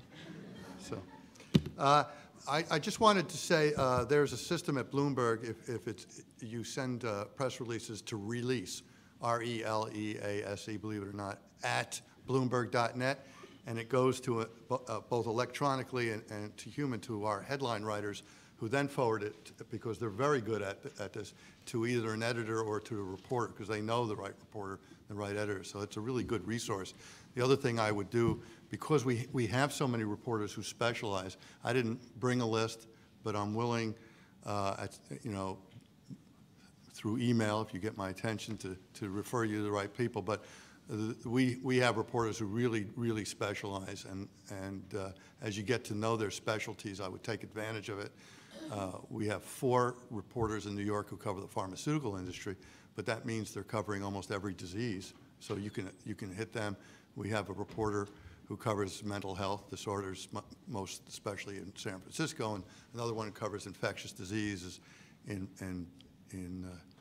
Boston. But because we're global, the person who covers emerging infectious diseases is in Singapore, and the person who covers world health, of course, as you know, would expect, is in Geneva. And so it's very highly specialized, and I'm more than willing, if I have the time, and I'm just saying I'm willing, if I have the time, to sort of direct you to the right person. But once you find that person, if you get anyone at Bloomberg on the phone among the health and science, and now we're doing, by the way, education, I wanted to make sure people know that my group also covers higher education in particular, as well as now the environment, global warming, carbon trading, you know, anything related to greenhouse gases and sustainable energy.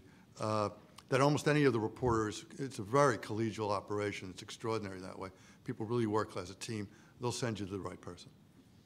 You know, just as you were speaking, Michael, and I promised to come back to your questions, there was a question over here about how do I get my researchers to be the first people you think about from Lombardi.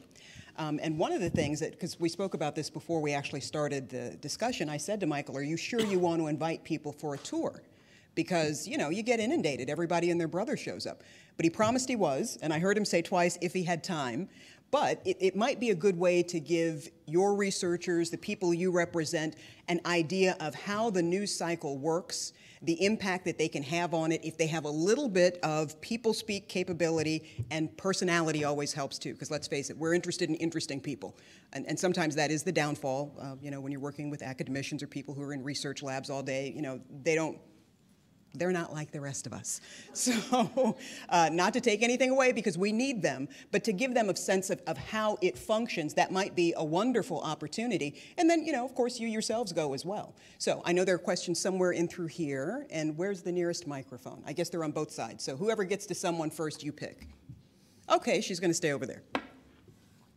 My name is Mary Spiro. I'm from the Institute for Nanobiotechnology at Johns Hopkins University. And my question deals with negative news. Since nanotechnology is an emerging science, we have a lot of people who are interested in it for the medical benefits that it could possibly provide. But when I'm dealing with reporters a lot of times, they're more interested in what are the potential public health risks, what's going to happen to that nanoparticle that you put into my body 10 years from now. So what I'd like to know is, what are some of your suggestions for pitching stories that have good news without constantly being inundated with questions about the potential bad news that could possibly come from the science that you're working on? Is that for anyone in particular, by the way? Anyone.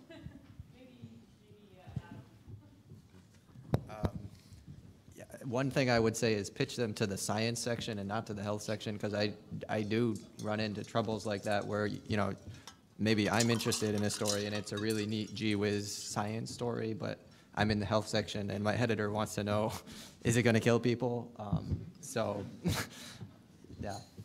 But you know, we have to ask those questions. I mean, we would be remiss if we didn't. So it's got to be both. But as long as that caveat is in there, it's a new technology. It's an interesting possibility. It's kind of like why we also, at least in the health section, don't cover much animal research, because it's too early for us. But it might be a great gee whiz kind of story, and it might be a great video for the website. I mean, depending on what, or graphic or something. And I think Rhea would teach this to you in media training. Have a message that you want to get across. Be prepared to answer the questions about the negative side of things, but then come back to your message. Yes, this is true, but here's my message. Well, yeah, that's true, but here's my message again. And eventually the message will get through. Eventually. Here in the center, I know we had 3 or 4 hands. Can we get a microphone over here? Wonderful. How about this center table where there are 2 women, 3 women right there with their hands raised, and we'll just do 1, 2, 3, okay? My name's Michelle Baum, and I'm with the University of Pittsburgh, and I'm proud to say that you can call on us anytime. We have good experts, too. And we have.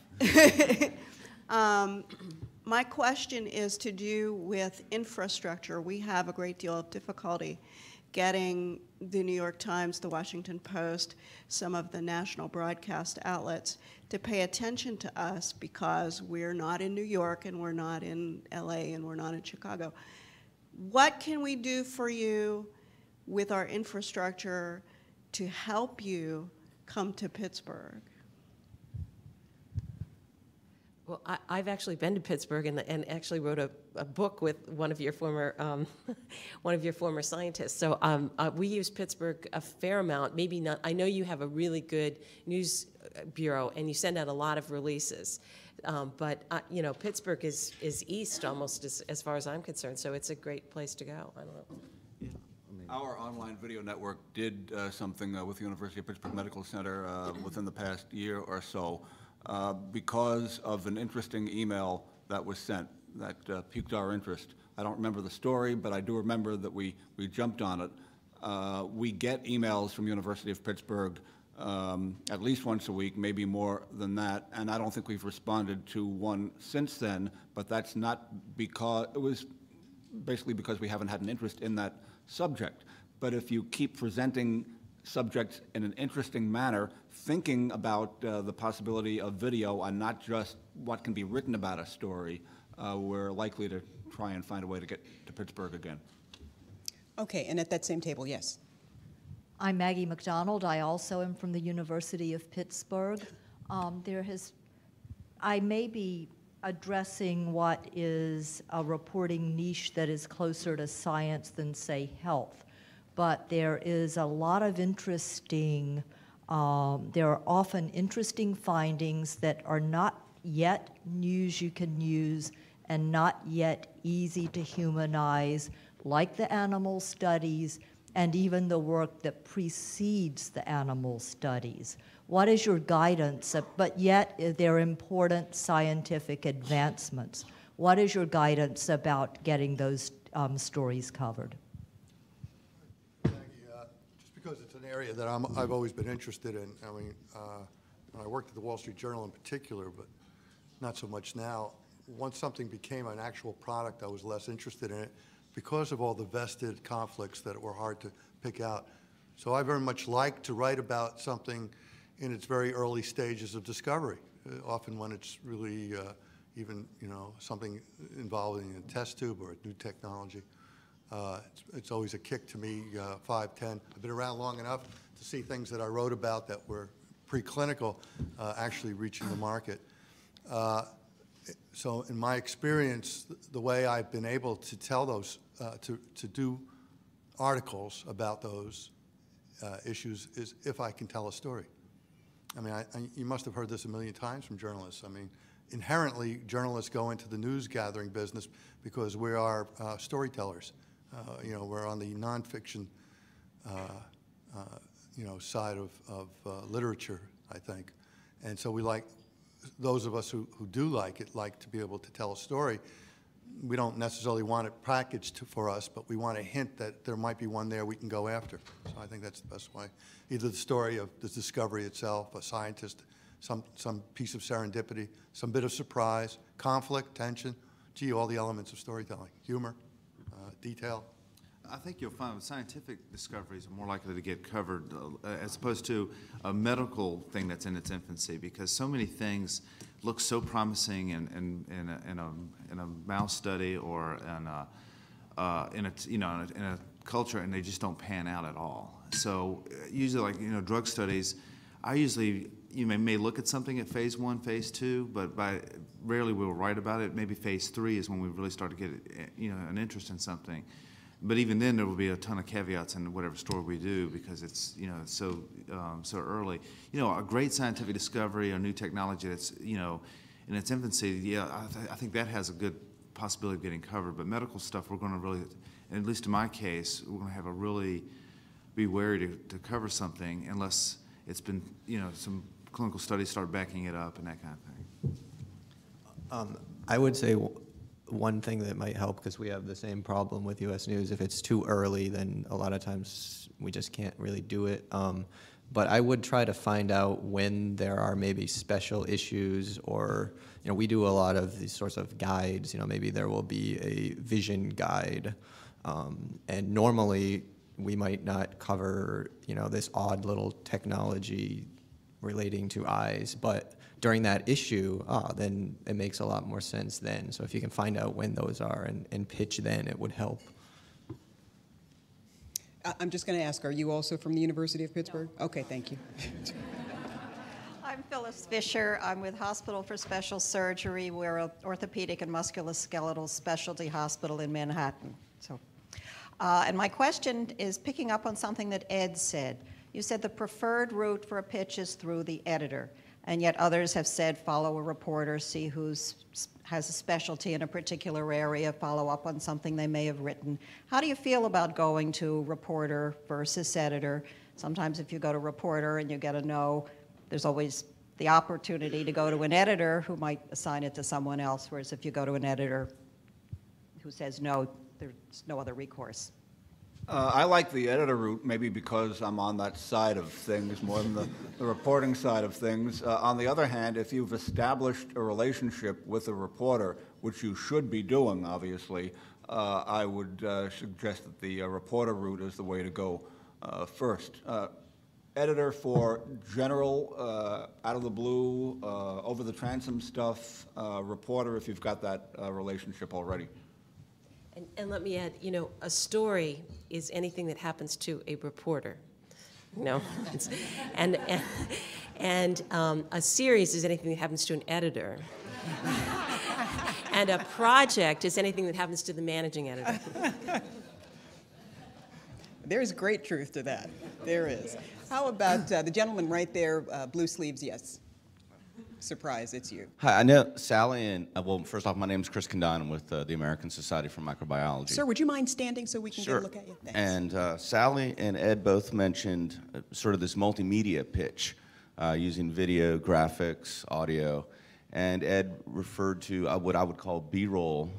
But what is an ideal pitch like that? What are you looking for as far as this multimedia content? Do you want questions from the expert quoted in the news release? What exactly would make a successful multimedia pitch? Well, do you remember the story recently about there was a study that showed that who your friends are may impact on how much you weigh? And I've forgotten now which group put this out or where this originally came from, but the packaging of it was very good because, and I think it came from originally one of the journals, but there was an animated graphic that we ended up putting on our website that showed these social networks and how they impact. So we had that. This group also happened to do a video interview with the scientists. Now, I wasn't as excited about that, but I think our website was, and I think that wound up as well. And I don't think we were the only website that used it. And I don't know if that was in QuickTime or what it was in, but and maybe somebody else on the panel can help to say what it is that's most easily sent in terms of video, because I don't know. It's not so much what's easily sent, but what we would like to have to illustrate the story. If your story is about something being grown in a petri dish in a lab that we might not have access to, but you can videotape that and provide us with that videotape, that's something that's useful to know about in the pitch. If there's a time element in the story, it's real fresh, it's a spot news story, and you have an expert who's available, and you're at a university, and your university has the ability to put your expert up on a bird and provide a satellite interview opportunity to us. That's something that we'd be very interested in knowing about right away. From the radio standpoint, we'd like to know if people are available for telephone interviews. If NASA has something that has to do with the Hubble telescope and a picture that it's taken, obviously we want to see that picture either in still or video form because just the text isn't going to tell that story for us at all, really. The image is what's needed. So think in terms of what we're going to need to develop the story and present that story to a viewer or a listener or a reader or all of the above, and that's what we're looking for. And if you also have in our newsroom now, and you may have this ability too, kind of like that bird that Ed just talked about, we have an ISDN line that allows me as a reporter to go on air and sound like I'm in the studio with whoever I'm going on air with. And so those are not hard to set up, and likewise we have a camera, and I know many other news organizations do as well. So those are other things you can do. Michael, did you have a comment? Well, I was just going to say, I mean, Bloomberg is inherently electronic and multimedia. Almost every story that a Bloomberg user now clicks on has a series of attachments, both audio, visual. We have a graphics department now. I didn't mention that, we're so involved in graphics that we're sending a graphics editor to the Heart Association meeting. So we're looking for all that. It doesn't need to come in the package, although, of course, if it's there and the reporter can access it, fine. It's just knowing that it's readily available or that we can get it very quickly electronically, that you have the capability to do that. The Bloomberg system has become so powerful that actually a Bloomberg user can actually watch Bloomberg TV on their terminal or go back and get almost anything that's been archived and watch it as if it's live TV. And so we do a lot of those kinds of attachments, just far-ranging. So almost any story that has the potential for that doesn't make that available, you're missing an opportunity. I would just say that from my days in local television news, one of the things that we tried so hard not to do was to be totally dependent on other people's graphics or their video, or we wanted an independent expert. And I have noticed over the years that things really have changed, and part of that has to do with not only the shrinking availability that we all have to gather news because of the 24-hour news cycle, but the idea that, we have limited resources financially. So what you're hearing today is really sort of a total spin on, some of the things that I used to hear, which was, don't use the patient that they sent us, find a local one. Don't use their expert, find somebody, maybe at Lombardi or, University of Pittsburgh. And the point being that it just shows you how stressed the resources are when it comes to media coverage, and yet everybody is pretty much looking for the same thing. There was a day when, radio and print reporters would not be asking for video, and yet you hear this repeatedly. We need pictures, we take our own cameras, everybody's pretty much using the same fashion and style to cover news. We just need more of it because ultimately the end user is hungry for it. So I think that's a great opportunity for you. I just toss that out there. Let's see, I've neglected this side of the room, and I know that maybe earlier you had your hand up, so I'm going to come to you. Hi, my name is Wendy Lawton, and I'm a senior science writer at Brown University, where I publicize biology and medicine. And I wanted to follow up because my question was very similar to the last question about multimedia. And so this question is mainly geared to Ed and to Michael, but I think any of the panelists could probably answer this question in terms of what you're looking for multimedia. So as our organizations are changing to kind of get on this bandwagon, we have to look at investing in technology in our own offices. So should we be going out and getting equipment that would allow us to record podcasts or get digital cameras? Brown does have an ISDN line. We do have a satellite TV studio. But in terms of the kinds of technical things that we might need in our shop, and if you could also just talk a little bit about, does it really matter? And I guess this probably really depends on the story and sort of how stretched your resources are at the time. Like, do you want us to create it? Do you want us to do the graphic, to do the photos, to provide some of the interviews, or is that something that you would do? Because I think technically we're going to need to sort of link up at some point, so we're not investing in technology or creating things that you just can't use. I think you've already made a good deal of the investment. If you have the ability to put somebody up on a satellite and make them available for an interview, that's something that's very useful. Same thing with the ISDN line. Would we use your still photos or video rather than our own? Considering the closest person that we have shooting video to Brown would be in Boston, probably we'd rather do it ourselves if we could, but if we couldn't, then we would take yours. And frequently you have the ability to get into a lab that we can't get into anyway. Yeah, that's what I would do. I would be working, it's not so much the technology, it's the mindset and working with your professors in making them comfortable with having that technology intrude into their world. By the way, if I remember correctly, I think Ralph Begleiter is a Brown graduate. You know Ralph from his CNN days, I assume, but you've got a resource right there in your alumni pool who can help you out tremendously in that area. I would say Ed has sort of covered it. Bloomberg is, only slightly different. But the availability of someone to be able to go to a studio and be able to do a satellite link up and be able to do an interview will probably be something that would be made use of because what would happen is that would both go on Bloomberg TV, but then that particular interview would then be archived and attached to the story, and it's there forever. We have our own graphics department, but they often take ideas from you in creating their own graphics. They might combine it, and if time is really short, we'd of course use it. That is useful. Amazing. Bloomberg has the resources right now and the ability to take photographs almost anywhere in the world. We have freelancers, thousands of them. They're all terrific. So it's a matter of making someone available to us to get photographed, and we can. I've had instances where a story is going to run in 10 minutes, and I believe it or not, 10 minutes is fast, probably 20 minutes. And I've been able to get a photographer, electronically to get it to me, to get to the resource. So it's your job of just helping make that available. I would add to that too, because in our case, I don't necessarily want you to do the graphic for me. I just need the graphic information, and then we can build a graphic. Either we have interactive graphics that we do online, or the print graphics.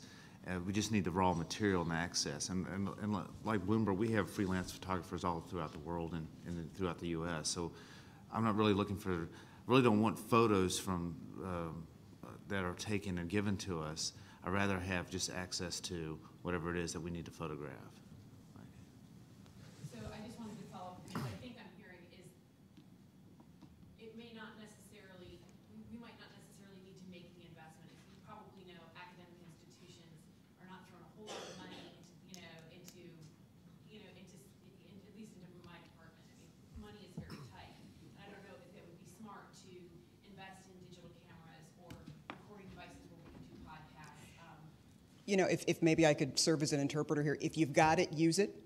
And if you can make it available to them, they very likely will use it. Or otherwise, at least give them enough lead time so that they can get all their ducks in a row to get what they need. So I think that kind of sums it up. Yeah, and let me just emphasize that lead time. I know with this 24/7 news cycle, even for daily stories, we really do need that stuff ahead of time, because that gives us more opportunity to contact a variety of people, to really read and digest and get this information.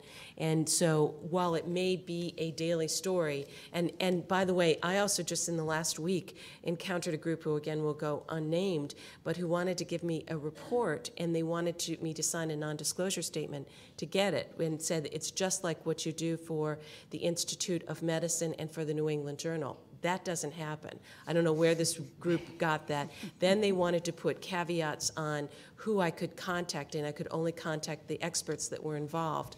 And again, I laughed. I mean, I just said, well, you must be kidding me. So we actually didn't do the story because there were just too many, things. I'm sure it's a good report. I'm sure I'll come back at it.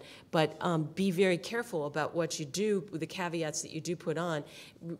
Good news organizations will abide by those embargoes, and we know that, and we'll work with you, but don't be afraid to give it to us, and we're not going to distribute it surreptitiously. That's not our desire. So there's a gentleman over here in the blue vest, and a microphone's coming to you, sir.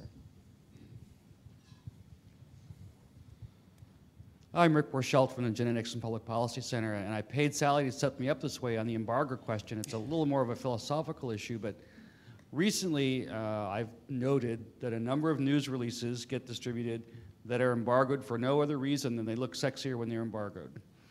And I wonder how you guys respond to that. And in more general terms, embargoes used to be considered a reporter's friend. It gave you some lead time to prepare a story, to get things together.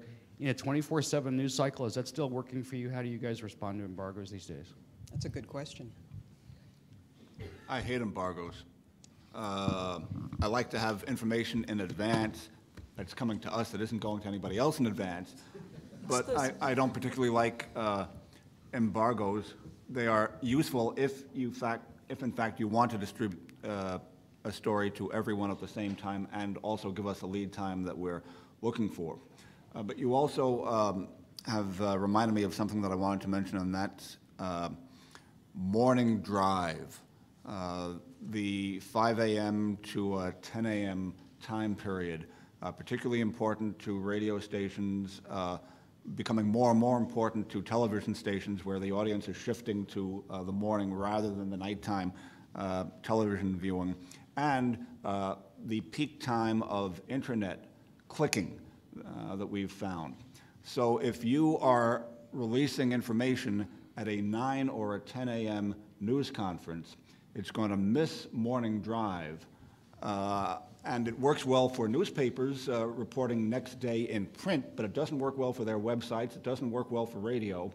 You might hold your news conference to go into greater detail at 9 or 10 in the morning in this very fine room, but don't be adverse to getting a call from a radio station and going on the air at 7 o'clock in the morning in advance of your news conference and doing the story with them, because you're going to get a much wider use of the story that way than insisting that they wait and attend your 9 o'clock news conference. For U.S. News, in terms of embargoes, I mean, in the short time that I've been there, I think I started out reporting on a lot of studies, and so embargoes were incredibly important to me. So I think if you're pitching just a study story, this is the newest study, that helps a lot. But about halfway through, since I've been at U.S. News, we have a feed now. We have this feed, Health Day. They do all the study stories pretty much now. So at this point, we don't really care about the embargoes as much. So I think it depends on what kind of story you're pitching. You know, one of the things in my experience is that maybe it's not happening as much because I'm not reporting, so I'm not seeing it. We would get these, mostly this happened at the Journal. I'd get something that says embargoed, you know. And I have an embargo agreement as a science writer with a few organizations, New England Journal of Medicine, Lancet, Nature, you know. I've made those agreements. In other words, I've overtly made that agreement. It's like when I have a conversation with a source, and the source is talking to me, he says, and this is off the record, and keeps going. I didn't agree to that. You can keep going if you want, but I didn't agree you're off the record. You have to make that. I mean, newspapers, as you know, and journalists, as you know, have gotten in a lot of trouble in the last few years talking about what's on the record, what's off the record. Then there are all these great terms, you know, background, deep background. You know, these don't exist, by the way, you know. I mean, in other words, the reporter, the journalist, or the news organization and the source makes an agreement. And it better be very clear. It doesn't have to be in writing, but it ought to be very clear. And so if you're sending me something that says embargoed on it, it's not embargoed. You know, you just send it to me. You know, I don't get it. You know? And the thing that drove me crazy is when someone would send something and break someone else's embargo. In other words, you're an institution, you have a release coming out either at a science meeting or in a journal, and you're sending it to me beforehand. You're sending it to me outside of their embargo. And so you got to be very careful about that. It's a very competitive field right now. And you know, journalists, we don't have you know, there's no license here, by the way, and there's no real rules. You know, we don't need to follow the rules of ethics. We'd like to because it seems to make people more likely to trust us and thereby use us, but there's no rules. You know. Does anybody want to respond to that?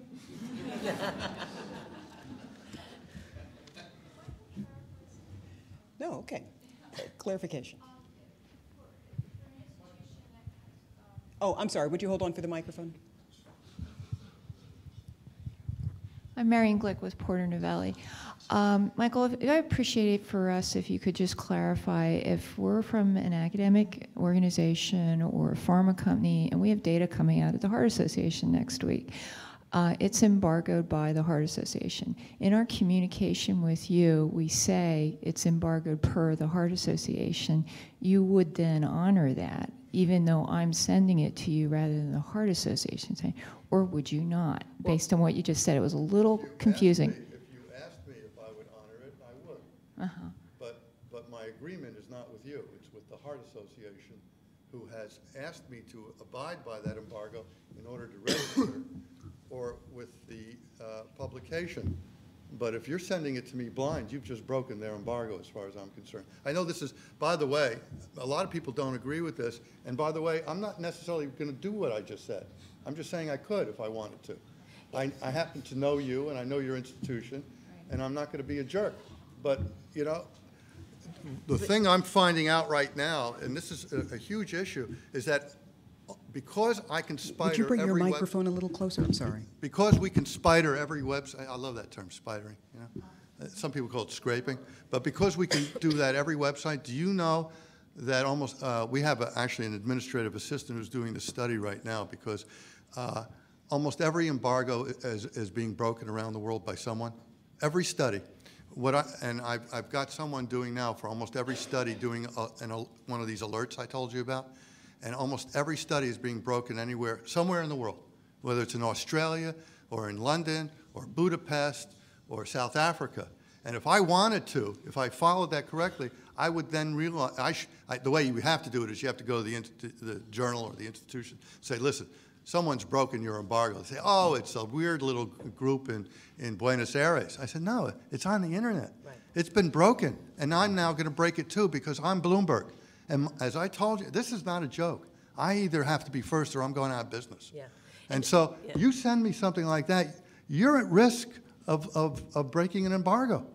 And you better be very clear that the person you're sending it to understands that that you're helping them by sending it. You want to be helpful, But it depends on who you've sent it to. You know, there are people on our headlines desk who don't know you from Adam. And they see it. They don't see the word embargo, by the way, and they're just going to run it out. Sally.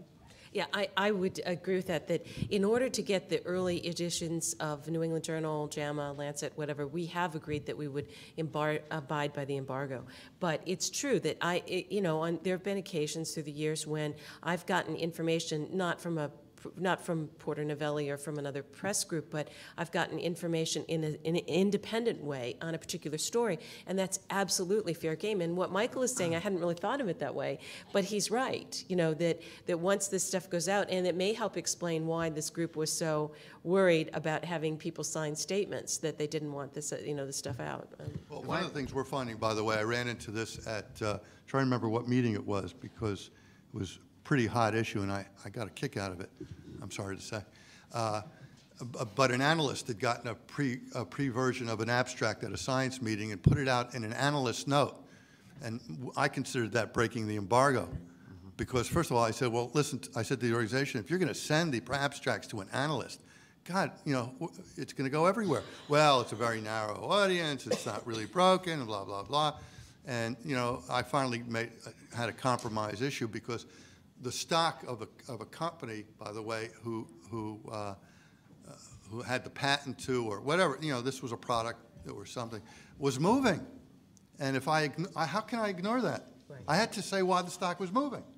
And so, the way we, by the way, compromised on it is I just, in very general terms, said that there was positive information about this product. If I could follow back to help, this goes back a little bit to having that relationship with reporters and knowing the reporters and all that. For instance, like Steve Sternberg will be at this HART meeting, and I know for a fact that he's gotten a lot of information ahead of time from various groups on stuff, and that's helpful to him, very much so. And I think that people trust him, have a relationship with him to know, that. So I think, if you have that relationship with a reporter, then you can feel safe in sending that kind of information out. The delicate dance of the embargo continues even today. That one never goes away. Back of the room. Hey, thank you, Rhea. John Seng with Spectrum. Just wanted to ask about disclosure. We talked about disclosure before in terms of our institutions or organizations or clients, spokespersons, their relationships. But what about disclosure with regard to material, photographs, video, things like that are sent to you? We've seen the video news release industry pretty much, roll over and die, scorn heaped upon it because of, just the rejection of packaged news pieces that, where news organizations do not fully disclose and so on and so forth. So I'm just hoping that you can give us maybe a little update on what your policies are as far as, as all of you are really working in the electronic era now, whether it's, quote, print or, video and moving pictures or still pictures. What are your policies as far as, disclosing, or attributing the material provided to you? Thank you. Well, if we rarely do we use like photos and video that are just given to us, and I imagine if we did, I'm sure we'd be credited to that organization. But usually that's why we prefer just to have lead time and access, that we can do, our own photographer can do the shoot, the video. Our photographers are trained to do video and audio. Video and still print photos, and some audio too. So we'd rather just handle it ourselves. The only disclosure issue that comes up with us is that we've gotten really, when it comes to juveniles, people under 18, we have a form that we had the parents sign on a lot of these stories, giving us authorization to shoot them and to talk to them, all that kind of thing. We don't have to do that, but we've gone a little extra mile recently, but that's pretty much it. But rarely do we use material. The only B-roll I can think of is if you had like a generic photo showing or an image of a building kind of thing. I think during the Cryon flu vaccine debacle in '04, I think it was, I think we may have used a photo from of the company that was in England, but nothing. One example might be animation or photos of cells, things like that, where, with all due respect, maybe your folks aren't in a position to grab these images and things like that. And if you don't use it, that's fine. But sometimes there are clearly imagery that that you may not be able to procure yourself. But anyway, it's just. Well, we another thought. would definitely credit that Yeah. too. And we would too. We would credit it. It's important in terms of video particularly, and audio, as you may well know, the FCC has significantly cracked down on use and disclosure of video news releases. They haven't yet on audio news releases, but they probably just haven't thought of that. But from a ethical standpoint and from a legal standpoint, we're very strict that if we use something from a VNR, we identify that on the video, and we identify it verbally if it's an audio news release. We'd rather not use a VNR or an ANR. There are some times when we have to, because it's the only way we're going to get little vials of vaccine coming off a production line or something such as that, and then we have to identify it. Of course, the extreme of that is, when you've got video coming in from anybody, anywhere around the globe, right? Sort of the YouTube concept. So it just kind of keeps multiplying itself in a bizarre way. Other questions? Yes, in the green. A microphone is coming to you.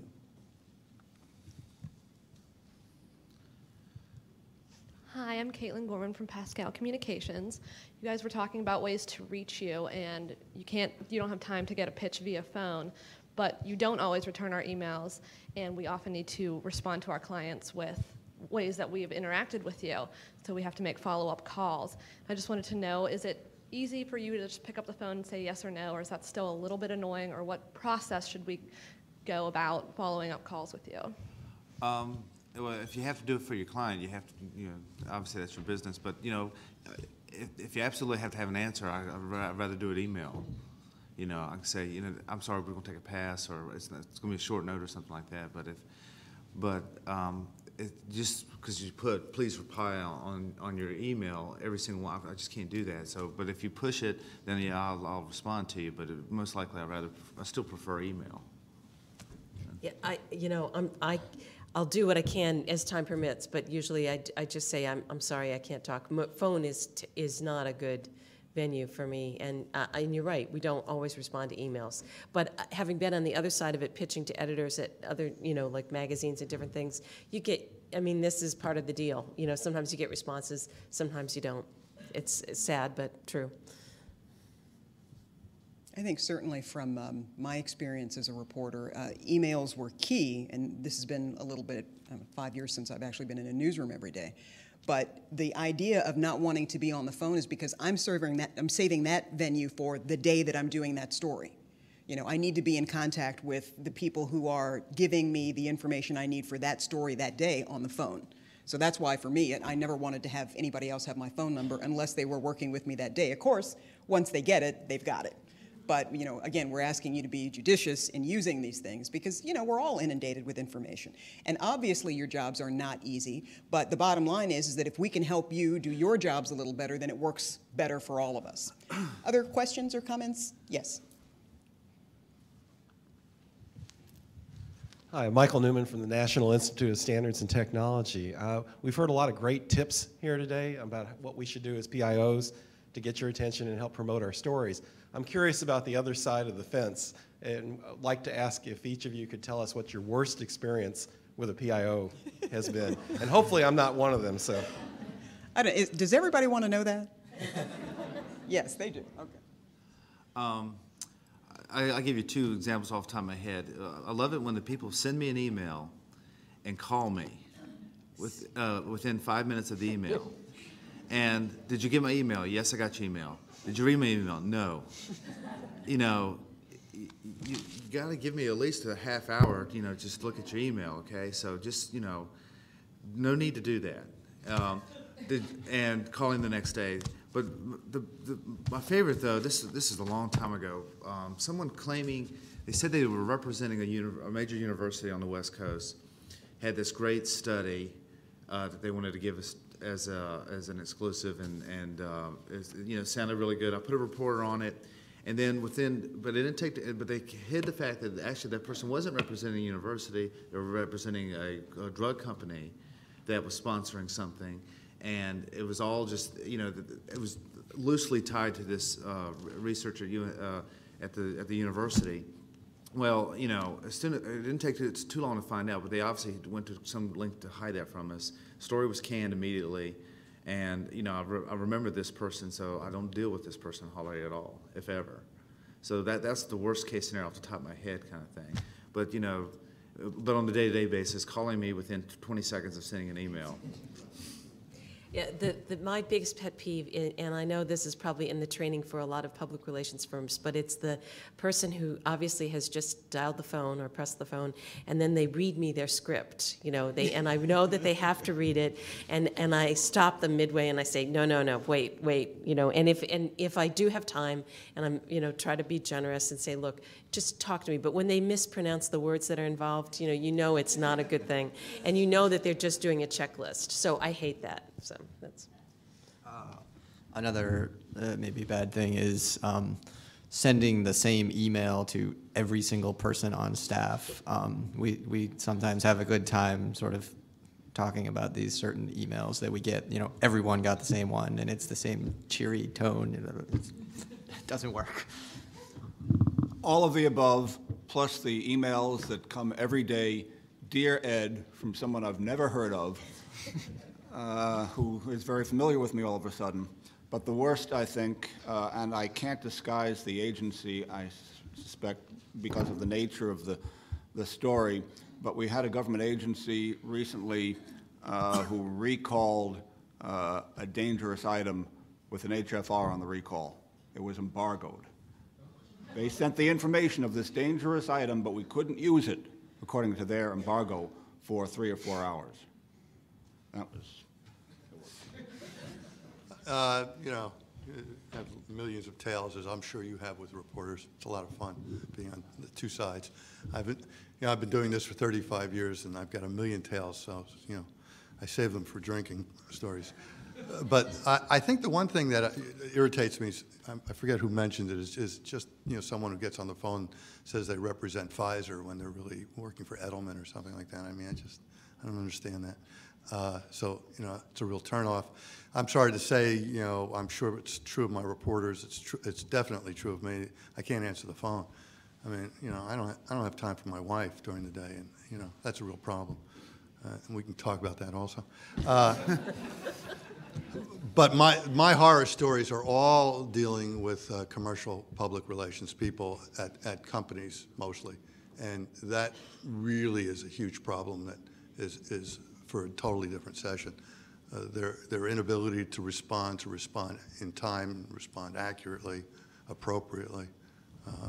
The thing I love the best is, you know, and I'm talking about calling a big company up and they just don't return my call as a reporter. When they do return the call, they ask me all over again for the question I asked them 5 hours ago. And then they respond, well, I don't know, because I know they don't know. They're supposed to go out and find the answer. And then one person recently said, can I go off the record and then rent from a press release? Yeah. So yeah. I really enjoyed that one. The off the record, I think, is really bears underscoring that you know, there isn't really. You see this a lot in television shows, and people bandy it about. But truly, at the Post, we're really not supposed to take anything off the record. It's got to be at least on background, and that means that I can use the information. I don't necessarily have to use the name with it, and I could negotiate that. But I really don't. People say off the record, and for the most part, I go, no, we're not doing it. So it's just better for all involved. My only other pet peeve is that if you are going to have other people if you're going to do a speaker call, it's really gracious to let the reporter know that you're going to be on a speaker phone.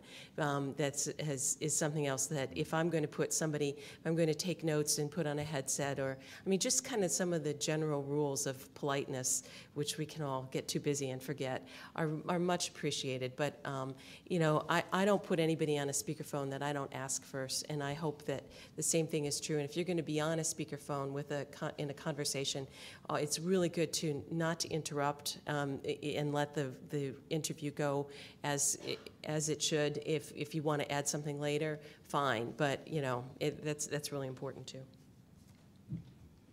Well, those were some of the horror stories, and I know we're kind of wrapping up on time, so I'm going to take just 2 more questions, and then we'll hear a couple of words from Patrick, who wants to give us a conclusion. Yes, sir, right here in the front. Oh, it's too late. You're next. I'm John Rogers from New York Presbyterian Hospital and Weill Cornell Medical College. Very fast question. As a follow-up to a lot of this multimedia stuff we're talking about, I'd love to be able to send you attachments like of a press release or a picture of a baby that was born blue, maybe to grab your attention. But I'm concerned about attaching that to an initial pitch to you because of spam filters. I mean, my organization kicks those out all the time. I'm much more inclined to send you a pitch verbally and then promise the additional elements. Is that more appropriate, or should I give it a try? I would give it a try. We have a spam filter that's pretty useless. I mean, it catches like a lot of it captures a lot of good stuff from good organizations, and a lot of the garbage out that we all get in our email comes flying through with no problem whatsoever. So, because of it's so useless, I have to go to my spam filter. It has a block thing that it doesn't take too long to go through. I go through that every day, and approve the, like, you know. For some reason, ASCO, God love them. I don't know why they're blocked, but I approve them every day, and they come through. And then delete all the other garbage. So I'll just give it a try. Don't worry about it. I would say don't send it. Don't send the actual attachment. Just have a little section in your press release that says video or photo, and then say we have 50 photos of this. If you want to look, let us know. Because otherwise, my email box will explode. And oh yeah, if it's like tons of but just like one thing, just to pique interest, that's fine. Yeah. Others, okay. Right here, this lady in the tan jacket. Okay, I tell you what, because we've got a lot of time. I'll get to you in the black jacket as well afterwards. No, I'm doing you for now. Yes, I said I was only going to take 2 more. Okay. Ellen Turnus, University of Maryland, College Park. And one of our favorite office moments is when on a Monday or Tuesday, our boss opens USA Today or the Post and sees a series or a story that's been a long time in the writing, and he says, why didn't we let them know that we have expertise in this field? And the same way, you don't know what's going on everywhere. We don't know what everybody's writing on. So since we have you here as a captive group in front, are any of you or your reporters working on some long-term things that we might know about? Very, very smart. Yes, but we're not going to share that with you here because don't want them, your competition, to know. But if again, that's a trust thing too, because I would be hesitant to tell you or someone I didn't know, okay, we're working on a series that's going to run in 2 months on X, Y, and Z, kind of thing. So again, that's just going to be, a relationship give and take kind of thing. I would, if you want to, you or your boss, I mean, you're not that far away, want to stop by sometime and just, show me, give me that source list that everybody has. Every university has those. I'll be glad to do that. It just takes time, and just look at the reporters and say, when that series ran, it says contact the reporter and say, hey, I couldn't help you for this, but you obviously cover this topic. For future stories, how can I help you? And then eventually that would build and lead to something else. And the sad thing is that it used to be when stories were a little bit longer that if I interviewed someone and they had something decent to say, I would try to at least get them in the story in some fashion. The whole is shrinking so much that, and this won't help you with your boss, and I don't envy having to explain why your expert wasn't in a particular story, but everybody that I talk to for a story, it informs me in some way and really is useful. And I think it doesn't hurt in a gentle way if you do see a series to not go, well, that was great, but why don't you do a follow-up story on this, and here's my expert. But maybe even, reporters love compliments. A compliment, liked that series a whole lot. If you come back at this topic, I want you to know we've got this guy or this woman and this person, and just really, really brief, because if it's a big topic, we probably will be coming back to it. And it does help to kind of cast that net wider. Yeah, I would just underscore that. I mean, I think it's pretty common to interview 6 or 7 people and quote 1 or 2 of them. I mean, it just happens, and it's frustrating when people yell at me about that. It just happens sometimes. The editors cut things out. It's the editors. Okay. Final question. I'm Megan Rowe with the University of Virginia Health System. My question concerns video pitches. One thing we've been doing at our organization is filming our experts who, are really good on camera, of course, and sending the pitches to reporters, DVDs, like 4 or 5 experts at a time. For those of you who do print reporting, how useful is that to you? Is that for you all? Are you likely to even look at something like that, or are you just going to say, I don't have time to look at that?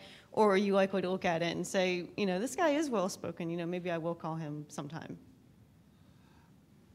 If you send a DVD, I probably would not have time to look at that. I think the better approach would be, again, sending an email with, okay, this is the expert here, and this is his background, or his or her qualifications, and they're really good. We have, you can send an attachment of like one little 30-second clip of this person. And I think that's enough for us to build on and say, okay, we can take this further and do something else. But if you send through the mail a DVD of that, I probably wouldn't have time to look at that. Yeah, I would echo that. Also, just one other tip, that when you do have your experts, ask them to please give us all their contact information. So emails, cell phones, home phones. We promise not to, really hound them in any terrible way. But a case in point, yesterday, an NIH official that I've interviewed a lot, I had his cell phone, and when he's retired, when he wasn't at home, I actually got him on the golf course, which was great because he was not playing, but he was just walking, and he could quickly answer a question, and it was really helpful. And if your experts are available in that fashion, particularly I found scientists are great about email, and if we can zip a quick email and they can zip something back, even if it's just to say, well, I'll call you at 3, and this is what we'll talk this amount of time, you can really get people in there fast. So that if you can encourage them to give us all those ways of contacting them, it's really helpful. Well, let's say thanks to our panelists.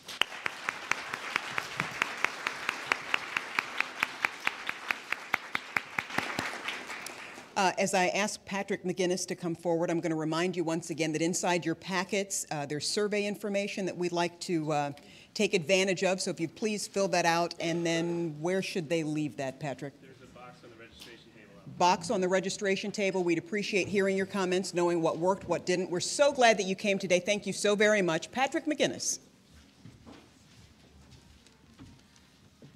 I just wanted to thank everyone again for coming. We really appreciate you coming, and thank you to the panelists again for being here. We appreciate you taking the time.